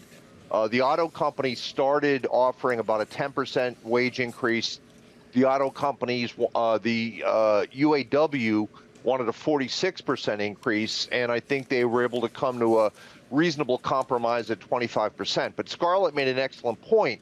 We don't know what all of the details are for all of the other benefits. And I think part of the reason why the stocks are selling off as sharply as they are is that the street is sort of reading through on what the numbers mean. Going into the strike, Tesla workers, for example, would get paid about $45 an hour all in. The European companies, BMW, Mercedes, Honda, they get paid about $55 an hour all in. The UAW workers would get about $65 an hour all in. That's before the strike. Now, they just got a 25% increase, plus presumably some other benefits. What does that do in terms of putting the big three at a cost disadvantage at a time, as you pointed out, inventories are piling up, EVs are becoming less popular, they're not selling through. Is the UAW going to be able to maintain a 40% market share and actually thrive in an environment where their cost structure now might be $90 or $100 an hour? Well, I'm glad you went there, because, I mean, this was the argument that we actually heard from the leaders of Ford, and to a certain extent that we also heard from Mary Bair over at GM. And I mean, just so you know, I mean, Bloomberg actually did the numbers, and I think they took it from something like 28 up to $64 an hour when you factor in all the benefits there, which does put it above a lot of the non-unionized peers, or some of the non-unionized peers, I should say here. But the question is there a sales growth story? Is there a shift in the types of vehicles that they're going to be selling long term that justifies $64? So that's a very interesting question, because the stuff that's been working well for these companies over the last several years have been the big SUVs and the trucks, gasoline-powered vehicles.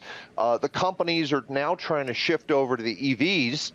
There was an early surge with the early adopters, but as we've seen from Ford and GM and I think Stellantis, EV sales have sort of slowed here over the last couple of quarters. And so now I think there's a legitimate question about what is the trajectory of EV growth? Are EVs going to take over the entire market in terms of 100% of auto sales, say, by the middle of next decade? I think that's a stretch, and this cost structure now puts those companies at a disadvantage in terms of making the sort of investments they need in order to, navigate the vicissitudes of the market. And I think you can also broaden this out beyond just the automakers, right? Because UPS cut its annual profit target for a second time in less than 3 months, in part because of an increase in labor costs after it came to some kind of agreement with its union. So labor costs, which are a structural part of its cost structure, are going up right when the cyclical trend is working against some of these companies, whether you're an automaker or whether you're an industrial company. No question. Jay Powell mentioned that from the podium at his presser on September 20th.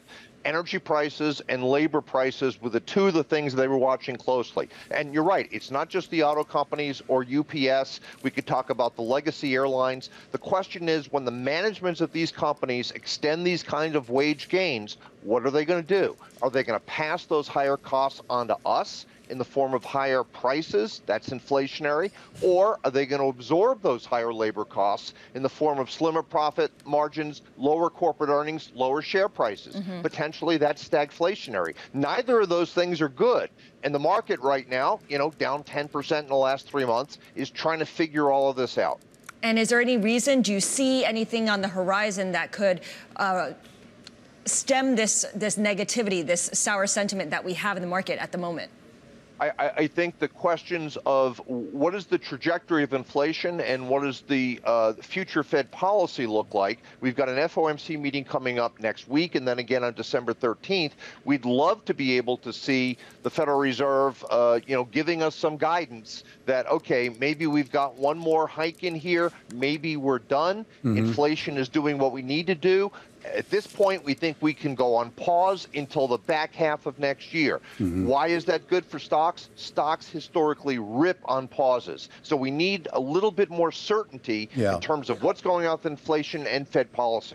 All right, Phil, going to have to leave it there. Have a wonderful weekend. We'll catch up soon with you again soon, I'm sure. Phil Orlando over at Federated Hermes helping us count down to those closing bells, which are just about 2 minutes or so away. Stick with us. We are getting closer to those bells, and our market coverage begins right now as we take you to the bell and beyond.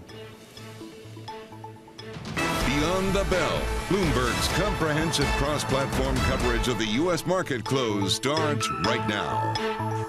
And right now, we are 2 minutes away from the end of the trading day. Romaine Bostick alongside Scarlet.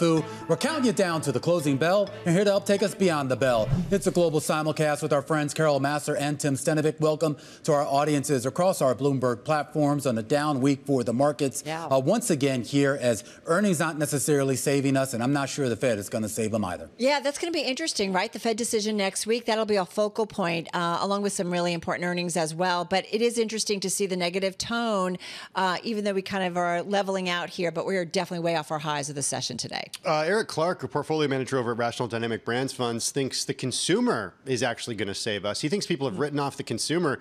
And look, he's got a lot of consumer-focused companies, including Nike, Lululemon, Apple, Live Nation inside his Rational Dynamic Brand Funds. Trade, doesn't he? He does like the baby boomer trade, but he says, hey, what about that $7 trillion in money market funds? People have that money just sitting there. They could still spend it on goods and services. Yeah, but it's making so much money for us. It's, we have a 5% yield on that. So why would anyone take that out? Maybe they want to go see Taylor Swift. Do you need to buy another pair of Uggs? Or go to Europe? Yes. The answer from Carol is yes. Yes and yes. YOLO. It's the YOLO trade. I hope my husband's not listening. And of course, you look at what happened with Ford and GM and Stellantis over the last hour. We're hearing, of course, that GM and Stellantis is looking to match the 25% pay increase that Ford has offered to the UAW. Perhaps the strike is coming to an end, but then we have to contend with the absorption of higher costs for all three automakers. Yeah, I mean, sources telling Bloomberg that they're working this deal out today and could announce it on Sunday. But we were just talking here on the television program, guys, about just the share reaction. I mean, they were already down even before the latest news here, but you're talking about, a 4 to 5% loss on GM on the day. And Ford, last time I checked, was actually on pace for its worst day, going back to 2011. Down 12%. A Dow Jones Industrial Average not having a great day or a great week, down about 1% on the day, back down to around 32,400. The S&P 500, another close below 4,200, down 20 points or about 0.5% here on the day. And the NASDAQ Composite actually holding on to some of its gains here, up about 0.4% on the day, though we should point out still in the red on the week. And the Russell 2000 not gaining any traction. That is your laggard for the major indices, down 20 points or 1.2%. Yeah, risk off certainly for the week overall when it comes to the equity trade. Having said that, Scarlet, I'm looking at the S&P 500.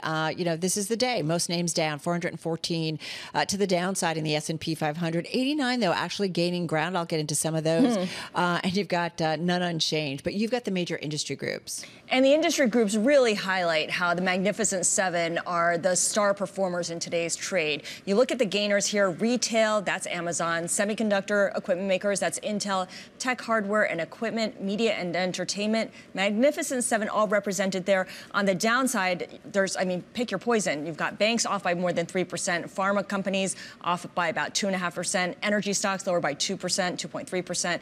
A lot of decliners there, but the big tech names are keeping the S&P 500 from falling more. Yeah, go ahead. Sorry, please. just before we move on to some of the individual names, we kind of be remiss not in pointing out here that the S&P now down 10% from that year-to-date high, which was, of course, back on July 31st. That's the same high that we saw for some of the other indices. That NASDAQ 100, remember, even though it did manage to close higher today, was already down about 11% from that high in July. And, of course, the Russell, which has been in the doldrums now down about 18% from its year-to-date high in mid-July here. So we're talking about some really significant declines here, at least if you pay attention to these kind of round technical levels. Well, and it speaks to the volatility, like in a short time span, if you will. And if you think about over the last, 6 months, 12 months, the different thinkings, just think about it. It was earlier this year we were worried about the regional bank sector and whether that was going to be much more broadly felt in the U.S. economy. And then we saw a rally and then we saw a sell-off. So it has been quite the back and forth, if you will, in terms when of does that shake sentiment, though? You talk about year-to-date gains on the S&P now that are only at 7%. They were double that, at the end of June or mid-July or so, I believe. Here you have a Dow Jones Industrial Average that's now is in the red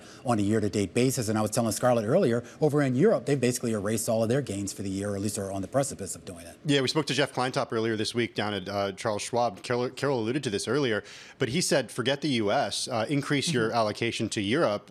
Europe? Yeah, to Europe. They're feeling it worse in Europe right now. Stocks are cheaper in Europe, he said, on a valuation basis. That is where the opportunity is. Talked about outperformances, too, in terms of some of those European names. But Not seeing it yet, though, right? Not seeing it yet. He's saying go in while it's feeling exactly. bad.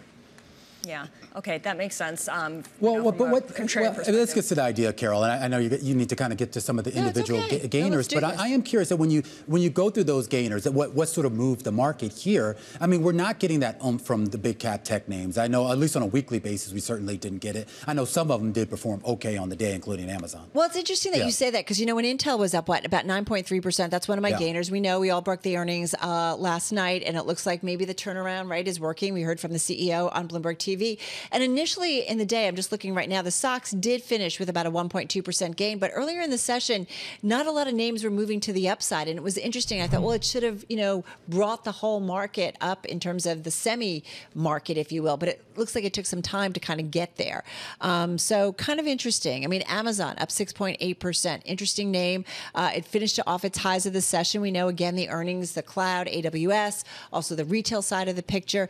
But I know what you're saying, that it didn't ultimately raise the whole group and keep it there in the trade. And it just speaks to some of the nervousness that is out there. And it gets to the idea, too. Amazon, you kind of forget their weighting doesn't quite have the same impact as some of the others. And it kind of leaves what? Amazon does, though, right? That's a pretty significant one on the S&P and the NASDAQ. Yeah. I'm not saying it is, but I'm just saying, we talk about what's going to be the salvation. We've only got, 2 Magnificent Seven names left. In fact, and when you look at the biggest weighted names, what is it? It's basically Apple next week and NVIDIA and 2 or 3 weeks after that, Yeah, exactly. Yeah. Hey, I just want to mention Dexcom, only because it's been on a tear. It keeps showing up and popping up in the top of the... and not to belabor the point, but Amazon is down 12% from its year-to-date high. Sorry to interrupt. No. Yeah. What is it that you say, Tim?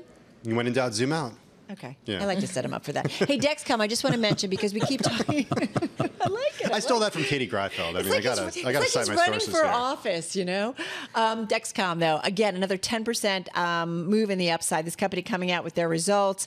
This has been under a lot of pressure. It was down 45% earlier over a period of time on concerns over all of those new kind of weight loss drugs and thinking that people didn't need these glucose monitors. Anyway, the company came out. It raised its revenue guidance for the full year. So it allayed some of those fears, and it also brought some of the other names in the group, Tandem Diabetes and Insulet, also were gaining in today's session. We should note Eli Lilly reporting next week, and they're certainly working on their own version of a GLP-1, trying to get that approved for weight loss purposes.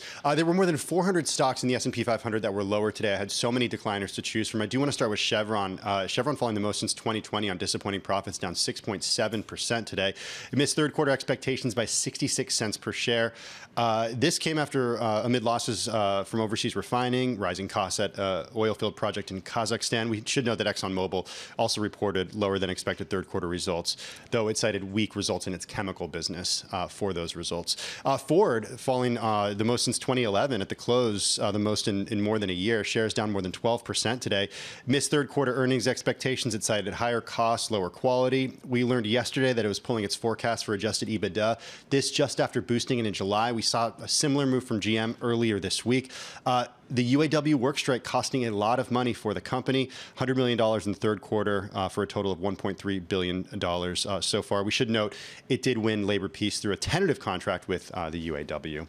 And then finally, I want to take a look at shares of JP Morgan. Shares down close to 4%, or should say it closed, down 3.6%, after investors learned that Jamie Dimon plans to sell shares that currently worth about $141 million, or now I guess $135 million after today's move. That's good quick math. Yeah, thank you. First such transaction since he took the helm of JP Morgan nearly 18 years ago, guys. All right, let's check in on the yield space real quick here. You did see yields drop on the short end and the middle of the curve here. The 2, the 5, the 10-year, all lower here on the day. And we should point out, across the entirety of the curve, we are lower on the week. So a bit of a respite from the sell-off that we have been seeing in the Treasury space. So we should point out here, you take a look at those 5s in front of those numbers here. 5 on the 30-year yield, of course, 5 on the 20 and 5 on the 2-year. The 10-year pulling back from that 5% level here. But of course, this has been the scary part, at least for a lot of investors. Well, I guess are too young to remember the last time we were here and how they adjust to that environment. Yeah, well, for all intents and purposes, the 10-year did get to 5%. It got there earlier this week. It's retreated a little bit. One thing that we should mention, and we do so every Friday, is that investors might be a little bit weary of being too long heading into the weekend, given that Israeli forces are expanding their activity in the Gaza Strip. We don't know what's going to happen over the weekend. Oil prices are higher. Gold prices also higher, moving above that $2,000 an ounce mark. Yeah, those are some interesting trading moves, and certainly in reaction to that concerns in the Middle East. All right, guys, that's a wrap. We've got a big week coming up, but you all have a good and safe weekend, and we will see you, of course, on Monday. All right, that's a wrap. Our cross-platform, radio, TV, YouTube, and Bloomberg Originals. We will see you next week. And continuing our coverage here on Bloomberg Television, a lot more coming up here on the close, including a focus here on the banking turmoil that we saw earlier this year. Sheila Bair, the former head of the FDIC, had a lot to say about the turmoil that occurred and the fact that, in her words, it's not quite over. Some highlights from that conversation coming up after the break. This is The Close on Bloomberg.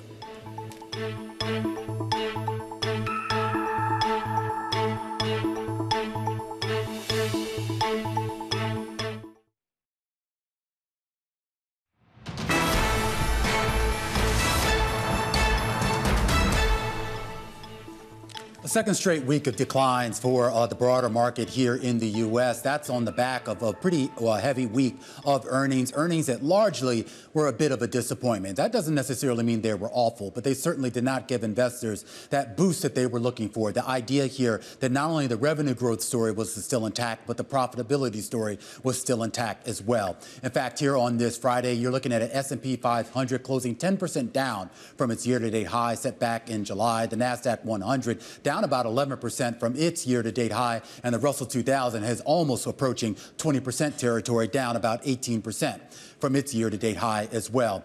On a weekly basis here, there wasn't a whole lot of places to hide out here. Energy stocks, which of course had been one of the big defense mechanisms earlier this year, sold off pretty heavily. That is now a story that seems to be dictated by the oscillations that we continue to see on crude prices. The Magnificent Seven didn't provide the boost that investors were looking for either, as a group down almost 3% here on the week. And Dow Transports, that cyclical trade has never really gained any traction. In fact, one of the few bright spots here was one of the rate-sensitive sectors here, the rate-sensitive sectors that actually benefited from the drop in yields, and that is utilities. As far as some of the individual names, a lot of concerns here about consumer spending here. Some of the names that we saw this week did hold up, but when you take a look at Line, the CEO there talked a lot about this idea of just how discretionary Invisalign basically braces are for a lot of people, and when the going gets tough here, they start to cut back on some of those items. Similar commentary out of Whirlpool, basically saying, look, they had to offer a lot of promotions in order to get people to buy those dishwashers and refrigerators here, but there's just not enough volume there to make up for the gap that they've seen based on the previous comparisons. And then Weight Watchers and Rollins, those are two bright spots. On a weekly basis, they did pretty well here. So losing weight and, well, pest control, I guess that might actually be the winning trade, at least what it was for the past 5 days. Also doing somewhat well this week were actually a lot of the bank stocks. In fact, some of the regional bank stocks did start to get a bid. They're still well off their highs and what we saw earlier this year. I had a chance to catch up with a former chair of the Federal Deposit Insurance Corporation, Sheila Bair. She was here in New York over at the Churchill Capital's annual meeting, and I had a chance to ask her about the crisis in the banking sector earlier this year. She said it wasn't necessarily a crisis. It was more like turmoil, but she said that turmoil is far from over. It was banking 101, really. I mean, just basic interest rate risk mismanagement. And, you know, the managers of those banks have the primary responsibility, but clearly the supervisors, the supervisory process could have done better. I fear that maybe what's been going on is the same thing I confronted when I came to the FDIC in 2006, when we'd been through a fairly benign period in banking, strong banking profitability, very few failures. And people just got complacent. You know, there was more, you know, the examiner authorities had been cut back. There was more process around the examination, fewer resources for examination. And that's just part of the natural cycle. And I think it's important for all the bank regulators to remember, you know, this is a cyclical business and it can turn quickly. And you need to really maintain vigilance to make sure your supervisory staff is well-resourced, well-educated, and ready to react, because they weren't in those situations clearly. I mean, is the staffing actually there to do that? I mean, that was a big criticism, saying that a lot of these agencies really didn't have it. They didn't. They need to just staff up. And if bankers in the room probably won't like to hear me say that, but I actually think, yeah, I mean, when I came to the FDIC again in 2006, this was a very bad problem. We had very, very low morale with the examination staff who had deep cutbacks. We turned course and staffed up very quickly, and it was better quality oversight for the banks because they had more time and more thought to spend at the banks. And supervision can be a collaborative process. I mean, there should be a healthy tension between a bank and a supervisor, but supervisors can provide value to banks. And I think good bank managers appreciate that, but you need to have, again, the training and the resources and the time for the examiners to go in there and do their job. So it was a wake-up call. Hopefully, I think there probably will be more bank failures, but I know the FDIC and the Fed and the OCC are all on top of this now to make sure the resources and the training are there for their examiners. When you say they're all on top of this now, does that mean that the crisis has been contained? Is it over? I don't think, you know, crisis is such a common word now, so I'm not sure what happened in the spring was a crisis. I think it was turmoil. I think there will be more turmoil. I think there's still a lot of stress on the regional banks and some of the smaller banks as well. There are, you know, interest rates. We get through this transition, actually higher rates will be a good thing for banks that have a traditional model of taking deposits and making loans. It's very hard to make a decent margin when interest rates are near zero. So when we get to rate normalization, eventually this will be good for banks. But right now, they've got a lot of low-yielding assets. Securities are underwater. Their deposit costs are going up. The yields on the assets are low, so their margins are being compressed. So this transition period is going to be stressful for them. I think it's more like the S&L crisis we had in the 80s than it is the great financial crisis where it was more of a sudden shock. But it's still, it's going to be a challenge. And no, I don't think it's over. When you draw that parallel with the S&L crisis and you look at economic conditions today, you look at not just the level of rates, obviously rates were much higher back in the S&L crisis, but the trajectory of where rates have gone here. How much does that complicate things? Yeah, well, it does. I mean, I think Jay Powell's done a masterful job of dealing with this, communicating to the public. He's been a very open Fed chair. But I think they did wait too long to start to tighten. They missed it. And then they've had to rush to try to change course. So, yeah, I mean, on a percentage basis, if you look at how much rates went up in 2022 on a percentage basis, it was over 6,000%. I mean, you've got, you know, in absolute terms, these rates don't seem high by historical standards or not. But if you look at where we started and where we are now, that's a huge jump in financing costs. And the former chair there of the FDIC here in the U.S., Sheila Bair, is speaking a little bit earlier about the banking turmoil and some of the issues that still need to be sorted out. Coming up here on the program, a focus on education from two different perspectives here. We're actually going to hear from the CEO of the online higher ed company Coursera. Joins us to talk about his company's earnings and the trends that he sees driving this sector. That conversation up next. This is The Close on Bloomberg.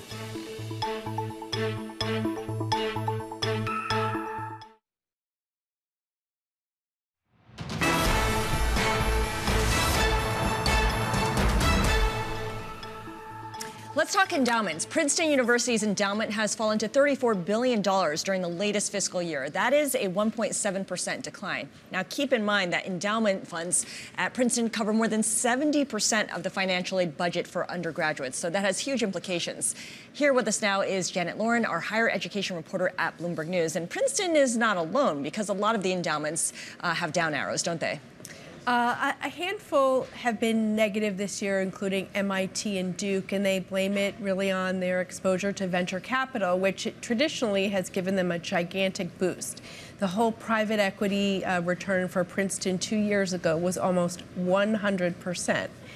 So you can win some years, and this year was not a great year for them. Well, that's interesting too, because I mean, Princeton, of course, I felt like they were kind of at the forefront and sort of moving to these alternative asset managers. We'll just call it that here. So is this a sense that this is just kind of a one-year blip, and at some point they'll make this up? Yes. Well, if you look at them over 10 years and how private equity is done, I think it was 19% annualized over 10 years. So these endowments do invest for the long term. And a place like Princeton is especially reliant on its endowment for income, but they're looking not for 1 year, but 10 year and 20 years down the road. And as you know, these venture capital investments are not going to be turning around tomorrow. They are for the long term. I'm looking at some other numbers. Harvard's endowment earned an investment return of almost 3%, and in fact, doing better than Yale. Yale, which of course was at the forefront of expanding to private assets. Right, but this year in the same time period, the S&P was up 18%. And Harvard in its annual report specifically said, do not compare us to a one-year return in the S&P because we have to manage for risk. Janet Lauren covering education for us. An interesting look here at some of the latest data on the endowment performances at the big schools. Princeton now at the bottom, I should say, here in the most recent round. We want to continue our focus here on education and take it from a different angle right now and talk about Coursera, of course, the online ed tech company. Pleased to say that the CEO, Jeff Maggioncalda, is joining us right now to talk a little bit more about his recently posted results for the third quarter. And Jeff, thanks for being here. And when I was going through these results and I was thinking about kind of what drives growth, not just in the quarter of the past, but what's going forward here, what exactly are you dependent on? What do you need to see out of your customer base or your potential customer base to reaccelerate growth? I think we're having some issues. Oh, there we go. We have you, Jeff. Go ahead. We've been growing at a really good clip. Clearly, during COVID, things really took off when it comes to online. But just in the last quarter, we posted 21% overall, year-on-year revenue growth. And the thing that really has been driving our revenue growth for the last 5 years has been change. Change creates threats and change creates opportunities. But if people can get education, if people can get skills, then they're going to have a pathway to new jobs. And so as the world changes faster, people realize they can skill up for new jobs and that they need to skill up for new jobs. What's more lucrative for you, the partnerships with the universities or the partnerships with private companies? Well, it's really a mix. We have three different segments. We have our consumer segment, we have our enterprise segment where we sell to institutions, and then we have our degree segment, which is clearly universities. In the consumer segment, what's really been driving our growth, we grew 27% revenue growth in the consumer segment in Q3 year on year. It's been professional certificates. And these are industry-based job training programs for jobs that are in high demand and don't require a college degree. So the industry players are really driving our consumer segment. The university players are driving our degree segment. So usually, and I guess this goes back a couple years now, when the economy starts turning south, you see people investing in their education, building up their credentials. Is that still a reliable gauge? Is that still the pattern? Well, it really kind of depends. I mean, when the economy turns south, there's a question of, do we mean sort of the GDP or do we mean unemployment? It is the case that historically, when unemployment goes up, people often go back to school and sort of retool and get a degree so they can go back into the labor market. When labor markets have been tight, people are less likely to go back to school. What we've been seeing at Coursera is the degree segment is seeing some of the headwinds from a tight labor market, but a lot of people are going to these professional certificates, which are shorter and cheaper, a little bit more affordable and more job aligned to try to retool for new jobs. So this year has been the year of efficiency for Meta, and a lot of big tech companies have been on some kind of cost-cutting drive and have been rewarded for it by shareholders. What does their cost-cutting mean for Coursera when it comes to certification programs or any kind of partnerships that they link up with you? It's a great question. You know, when you think about what companies are trying to do, they're trying to increase operating leverage. And one of the ways you can do that is by reducing costs. Another way that you can do it is by increasing productivity. On the one hand, what we've seen in 2023, and we saw this in our Coursera for Business segment, we saw companies scaling back on training and reskilling that they did during COVID. At the same time, everybody's talking about generative AI and the potential productivity gains that are available if you can reskill your people to use these new tools that can make people far more productive and free people up to do more interesting, valuable work. I'm curious, when you talk about the competition in this space here, and I'm talking about the traditional competitors, not, you know, whatever newfangled AI thing is going to sort of disrupt us and at some point in the future here. What becomes the value proposition? Like, how do you go up against those names and say and make a case that the Coursera platform will somehow offer these folks who are looking for training a better opportunity? All right, well, you put your finger on it. People are looking for career advancement, and generally speaking, what they want is not only to develop the skills, you know, from high-quality branded players like Stanford and Yale and Google and AWS, but they want to have a credential that shows that they've learned these skills. That's how they can advance their careers. And Coursera really works with 300 of the top university and industry players. It's not just the video content; it's actually skilling and project development, where you're building projects, and a credential that you could show, whether that's a professional certificate or a college degree, you can show that to an employer to advance your career. And that's something that's pretty different from a lot of the other players who are in the ed tech market. All right, Jeff, it was great to catch up with you here. The CEO there of Coursera on the heels of their earnings here. A fresh look here at what's been going on in the education sector. Coming up here, we're going to take a closer look here at where people are looking to invest their money and why there might be a generational divide in determining exactly where to go, Scarlet. I don't know, this speaks, I don't know. We're not in here once again. It's boomers versus millennials. Once again, I know. They're forgetting. Our cohort always gets left out. It's so not fair. Ohsung Kwon, U.S. equity strategist at Bank of America, stopping by in just 1 second. This is Bloomberg.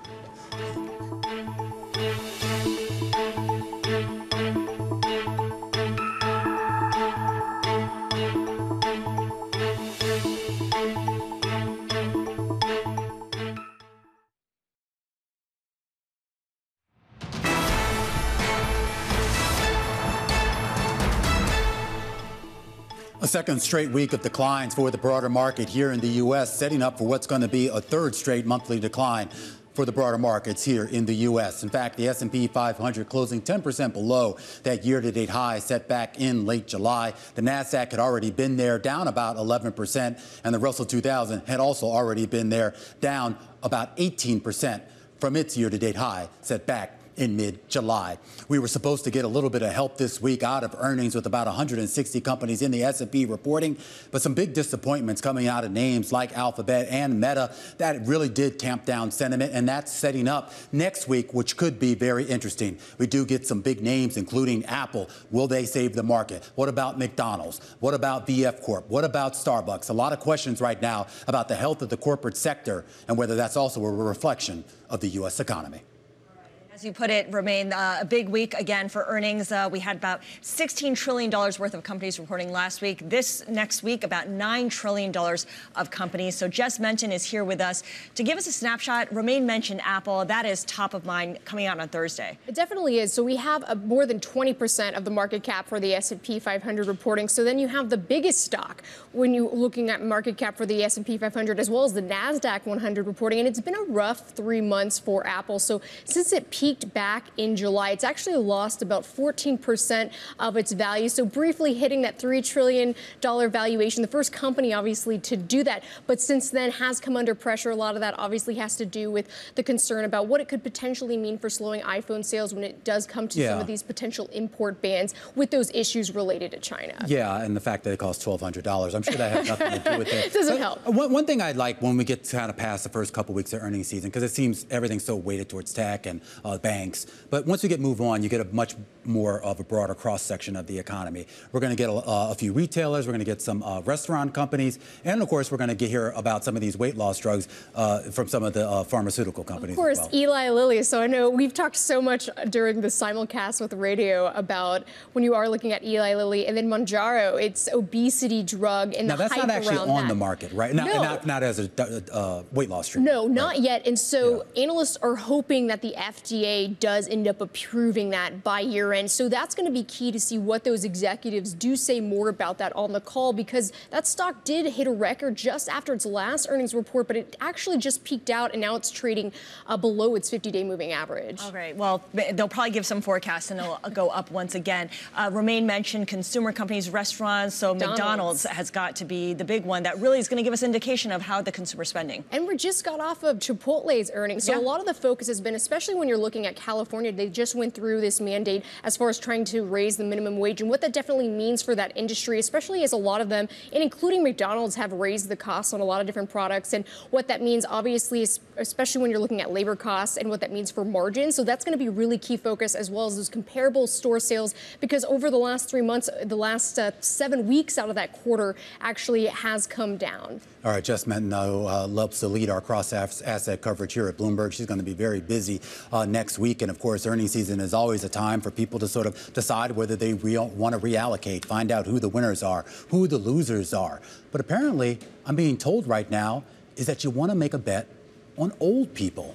Millennials, all those young people, that's passé. Apparently the baby boomers and the trades that surround them are exactly where it's at. At least that's the view of our next guest, who did some interesting analysis about some of the stocks that could actually benefit from some of the economic conditions out there that seem to be hurting millennials while at the same time maybe favoring some of those baby boomers. Bank of America equity strategist Ohsung Kwon joining us right now has been looking into this situation. We should point out this is one of the most read stories on the Bloomberg terminal. You're hitting a lot of key points here, but let's start with the boomer side of this trade here, because you're saying that there's some strength there, partly because of these economic conditions, right? Yeah, thanks for having me today. Yeah. And to really understand why boomers are doing well, we really have to go back to 1980. And during the 40-year period from 1980 to 2020, there was a massive wealth transfer from the government, the public sector, to the private sector, basically the corporates and the consumer. The government debt to GDP went from 30% in 1980 to 120% by 2020. The U.S. 10-year yield went from 12% to sub 1% in 2020. And the resulting impact was a massive wealth creation for the total household net worth right now is $150 trillion, which is about 5.5 times nominal GDP, half of which is owned by baby boomers. And all of a sudden, the hurdle rate on financial assets just went from 0% to 5%, meaning more interest income for these boomers. Well, but then what's the flip side of this with millennials who, quite frankly, have been complaining for years about baby boomers? What is it about them right now that makes their situation a little bit less favorable, at least in the context of investing? Yeah, so millennials don't really have that wealth that boomers have.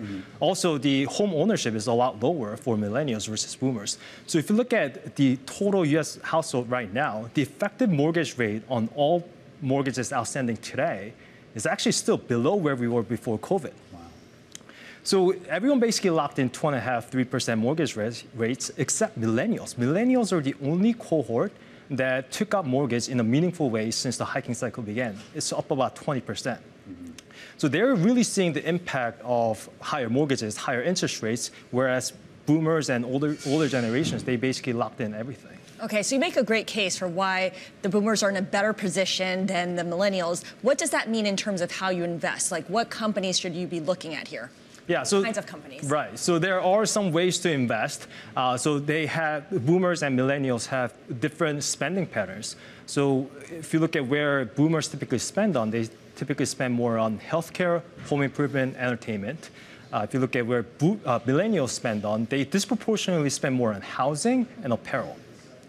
So you want to own companies that are more exposed to boomer spending, and maybe want to avoid companies that are more exposed to millennials. One interesting area is housing, and this is fascinating because this is where we are seeing the next wealth transfer happening, basically from boomers to millennials. Well, that's what I'm going to say. The boomers are going to die at some point, right? And then are they not going to leave all these riches to their children and grandchildren? They probably have another 20, 30, maybe 40 years left, but... they're ageless. Yeah, right. So is that all those improvements in healthcare apparently are working against them. Right, but the housing sector is really interesting because we are starting to see the real evidence of that wealth transfer happening. If you look at the percentage of cash buyers, it's at about 30%, basically at an all-time high. If you look at the percentage of down payments that are funded by gifts, basically parents paying down payments for their kids, that's also surging. So those are really the big evidence that this next wealth transfer is happening. Okay, so housing gets tricky, but everything else, maybe buy golf companies or golfwear companies and healthcare, avoid some of the retail spending that millennials favor. I'm going to have to, for Romaine and my sake, we are Gen X, and we're not represented in any of this, and we feel kind of left out. What is Gen X's financial position? What is our earnings position? And how does it figure into any of this, if at all? Yeah, so, sorry guys, but Gen X is kind of between the middle, between the boomers and millennials. Yeah. They're not doing as great as boomers, but not doing poorly as millennials. If you look at credit card delinquency data, it's also very interesting because we have seen a lot sharper increase in millennial delinquency. Millennials are actually the only cohort that has higher delinquency rate today versus pre-COVID. And we have seen much tepid. We have seen a little bit of increase, but not as much in boomers and Gen X. Or other generations. And we should point out, too, I mean, being Gen X, I would think when the boomers do die off, that would pass first to the Gen Xers before it goes down to... No, the boomers' kids are millennials. No. Our parents were the silent generation, Romaine. Are they? Yeah. Okay, sorry I'm confused. to say. Anyway, well, I don't know. If you ever met my mother, she's anything but silent. I love her. But first of all, this is fascinating research. I mean, obviously, the headline grabs a lot of attention. But underlying this, you're effectively getting at the idea of some big structural changes in our economy that are here now and, of course, that are going to sort of materialize over the next few decades as the boomers age out and the younger generation takes their place. Yeah, and this is one of the supporting reasons for the U.S. economy. This is one of the reasons why the U.S. economy hasn't really felt the impact of one of the fastest hiking cycles in history. That recession that everyone's been talking about for the past 2 years, that hasn't happened yet because the debt side is fixed. The U.S. household has so much net worth that everyone's talking about this, excess savings since COVID, but that's just only a part of the story. Sure. That's just a difference between the cash level between today and pre-COVID levels. You have to look at the whole picture and the whole balance sheet. I'd just like to say for the record, I'm not going to say how old my mother is, but technically she is a baby. Okay, At least according to the internet tells me. Ohsung, what kind of response have you gotten? Maybe not from Romaine's mother, but what have you gotten in terms of responses to your report? I'm just curious. I mean, the feedback has been great. I mean, it's very thematic. And we are actually seeing that in our Bank of America credit card data as well, that boomers and traditionalists, they are still increasing their spending. It's actually accelerating a little bit, whereas millennials, Gen Zs, even Gen X are spending less. Yeah, it's YOLO for the boomers. Ohsung, this was great to talk to. I don't know where Bank of America has been hiding you, but one of the most read stories on the terminal today is about some of the generational differences here and how you invest around it as this plays out in the economy. We'll be coming up here after the break. We're going to have a question about, well, how much higher and for how much longer.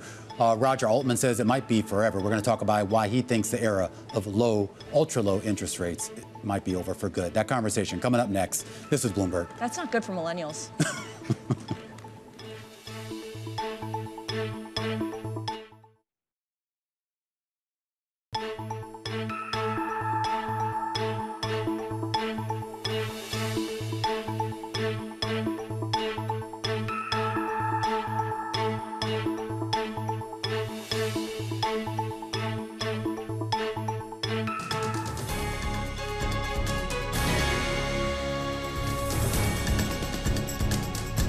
Welcome back to The Close. It's time now for our Wall Street Week Daily segment. The host of Wall Street Week, David Weston, joins us as he does every day. And you had a chance to sit down with somebody who knows a lot about what's going on in the economy and markets. And there's a lot of discussion right now about where interest rates are going and whether we just have to get comfortable with the fact that they're not going back down to zero anytime soon. Isn't that the truth? There's a big debate. We saw Janet Yellen talking to Peggy Collins this week saying she thinks they're going to come back down. Larry Summers says no way, no how. So we turn to Roger Altman, who, as Romaine says, has experience both on Wall Street and in Washington. He's the founder and senior chairman of Evercore. And we asked him, are we looking at lower rates or longer, higher rates?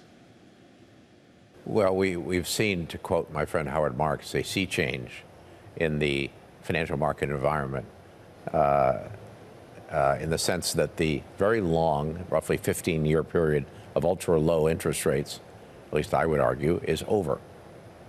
It's not temporarily interrupted, it's over. And now today, in round numbers, we have a 5% 10-year yield, and we haven't seen that for, I think, since 2007.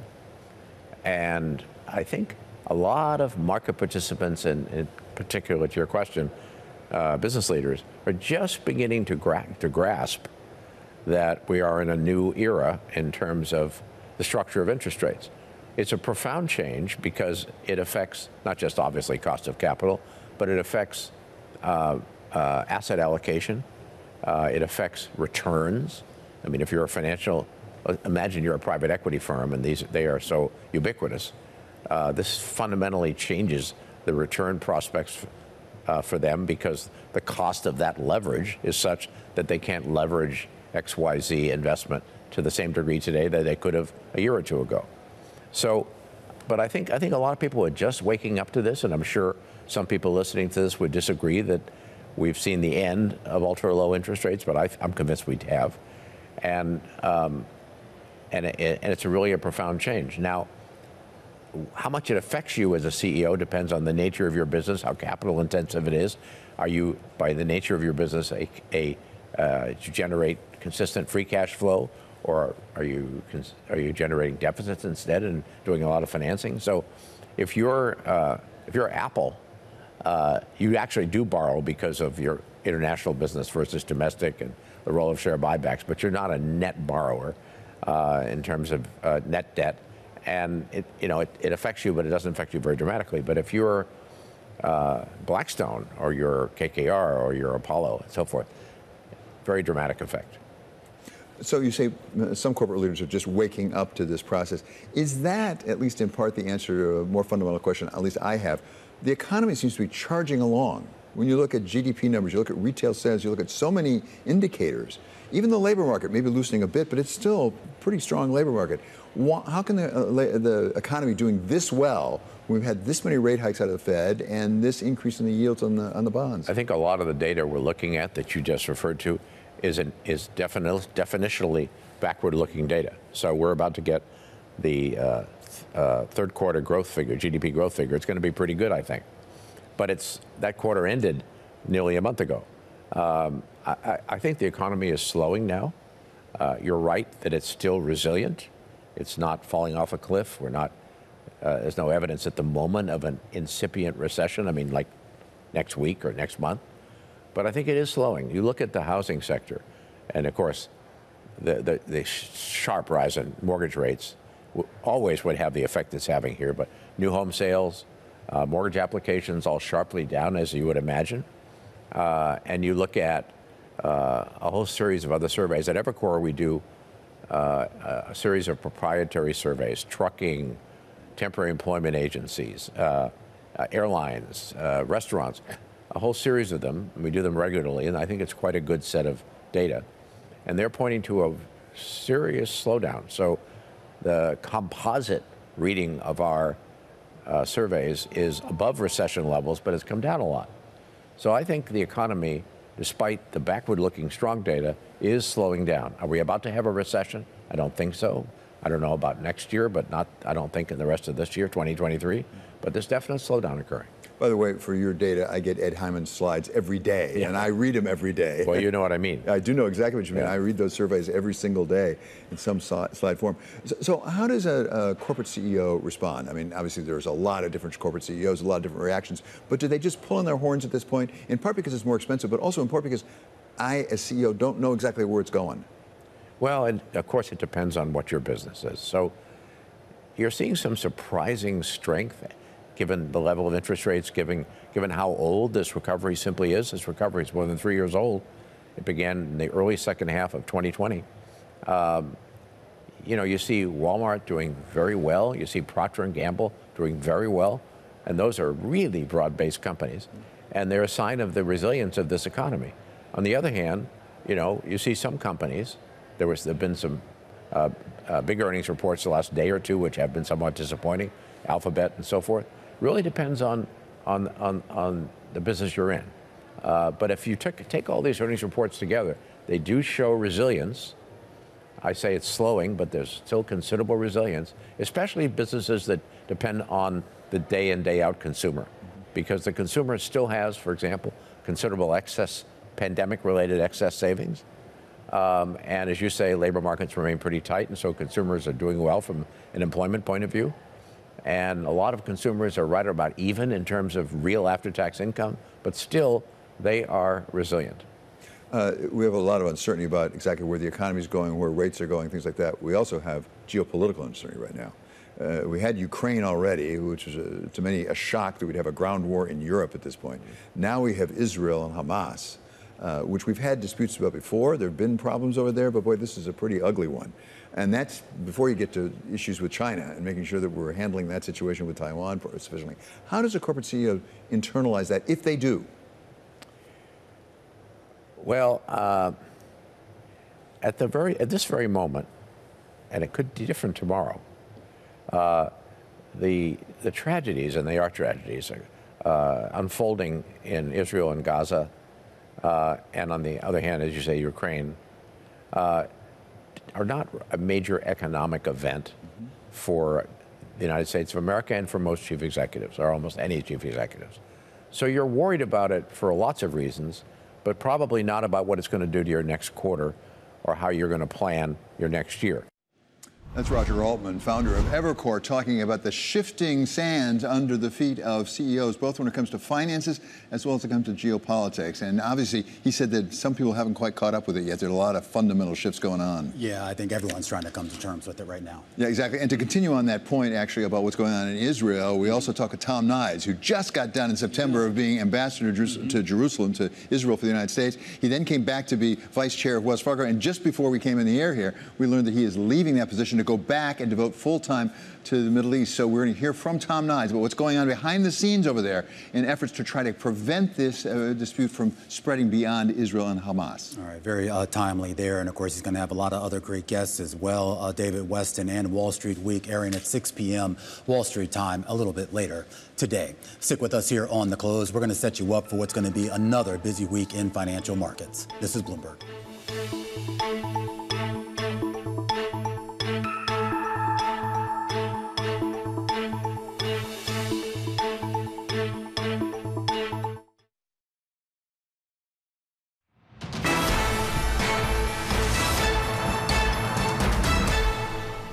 Scarlet, it was an incredibly wild week this week here, despite the fact that the Fed was in a quiet period. A lot, of course. Can you imagine if the Fed officials were speaking as well? I know. Well, guess what? A lot of that's going to change next week here. Let's set you up for what to watch, and we have to start off with more earnings. Yeah, McDonald's will be reporting, SoFi will be reporting as well, which will be interesting given the resumption of student loan payments. Yeah, I'm really interested in that too. And you talk about kind of the cross-section of the economy where we're really going to learn a little bit more as to just how healthy the consumers are. And then, of course, we talk about central bank speak.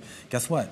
The Bank of Japan has a big decision. The Bank of Japan, will they say anything about yield curve control? That is the big question. Inflation is at 2% again, so maybe there's room for doing that. Yeah, that occurs, I believe, on Monday night, our time. Yeah, Tuesday morning. I always get that confused. I know. With the time differences. It is confusing. Here. Maybe they should just standardize the whole world. Can we do that? I mean, time is just I'll talk to someone about that. Time is just a construct anyway. And then, of course, I know you've been hurting for any sort of Fed speak where we're going to get a big time. Of course, the two-day Fed meeting and the decision on Wednesday. Right. So FOMC decision at 2 p.m. Jay Powell starts speaking at 2:30 p.m. He's unlikely to do anything is the consensus right now. But what he says about going forward is going to be the key question. And then, of course, once we get through that Wednesday, and hopefully the markets don't implode off of what he has to say, we get more earnings. And this time, one of the more consequential ones, Apple, set to report on Thursday. Only two of the big seven left to go. Apple is going to be critical, especially when it comes to iPhone sales, particularly in China, where there's been a slowdown in demand for those devices. Are you not going to buy a new AirPod case to try to keep you know, I'm going to try to hold on to my existing AirPods for as long as possible. We're also going to get another central bank decision from the Bank of England, and then you come back here to the U.S. on Friday. We get some more economic data here, and of course, this is the one everyone cares about. The big jobs report comes out. This is for the month of October. What happens? The estimate is for 190,000, but last time around, we beat analyst estimates by a lot. All right, a lot to cover next week. We really hope that everyone joins us then. In the meantime, stick around. Balance of Power is coming up next. This is Bloomberg.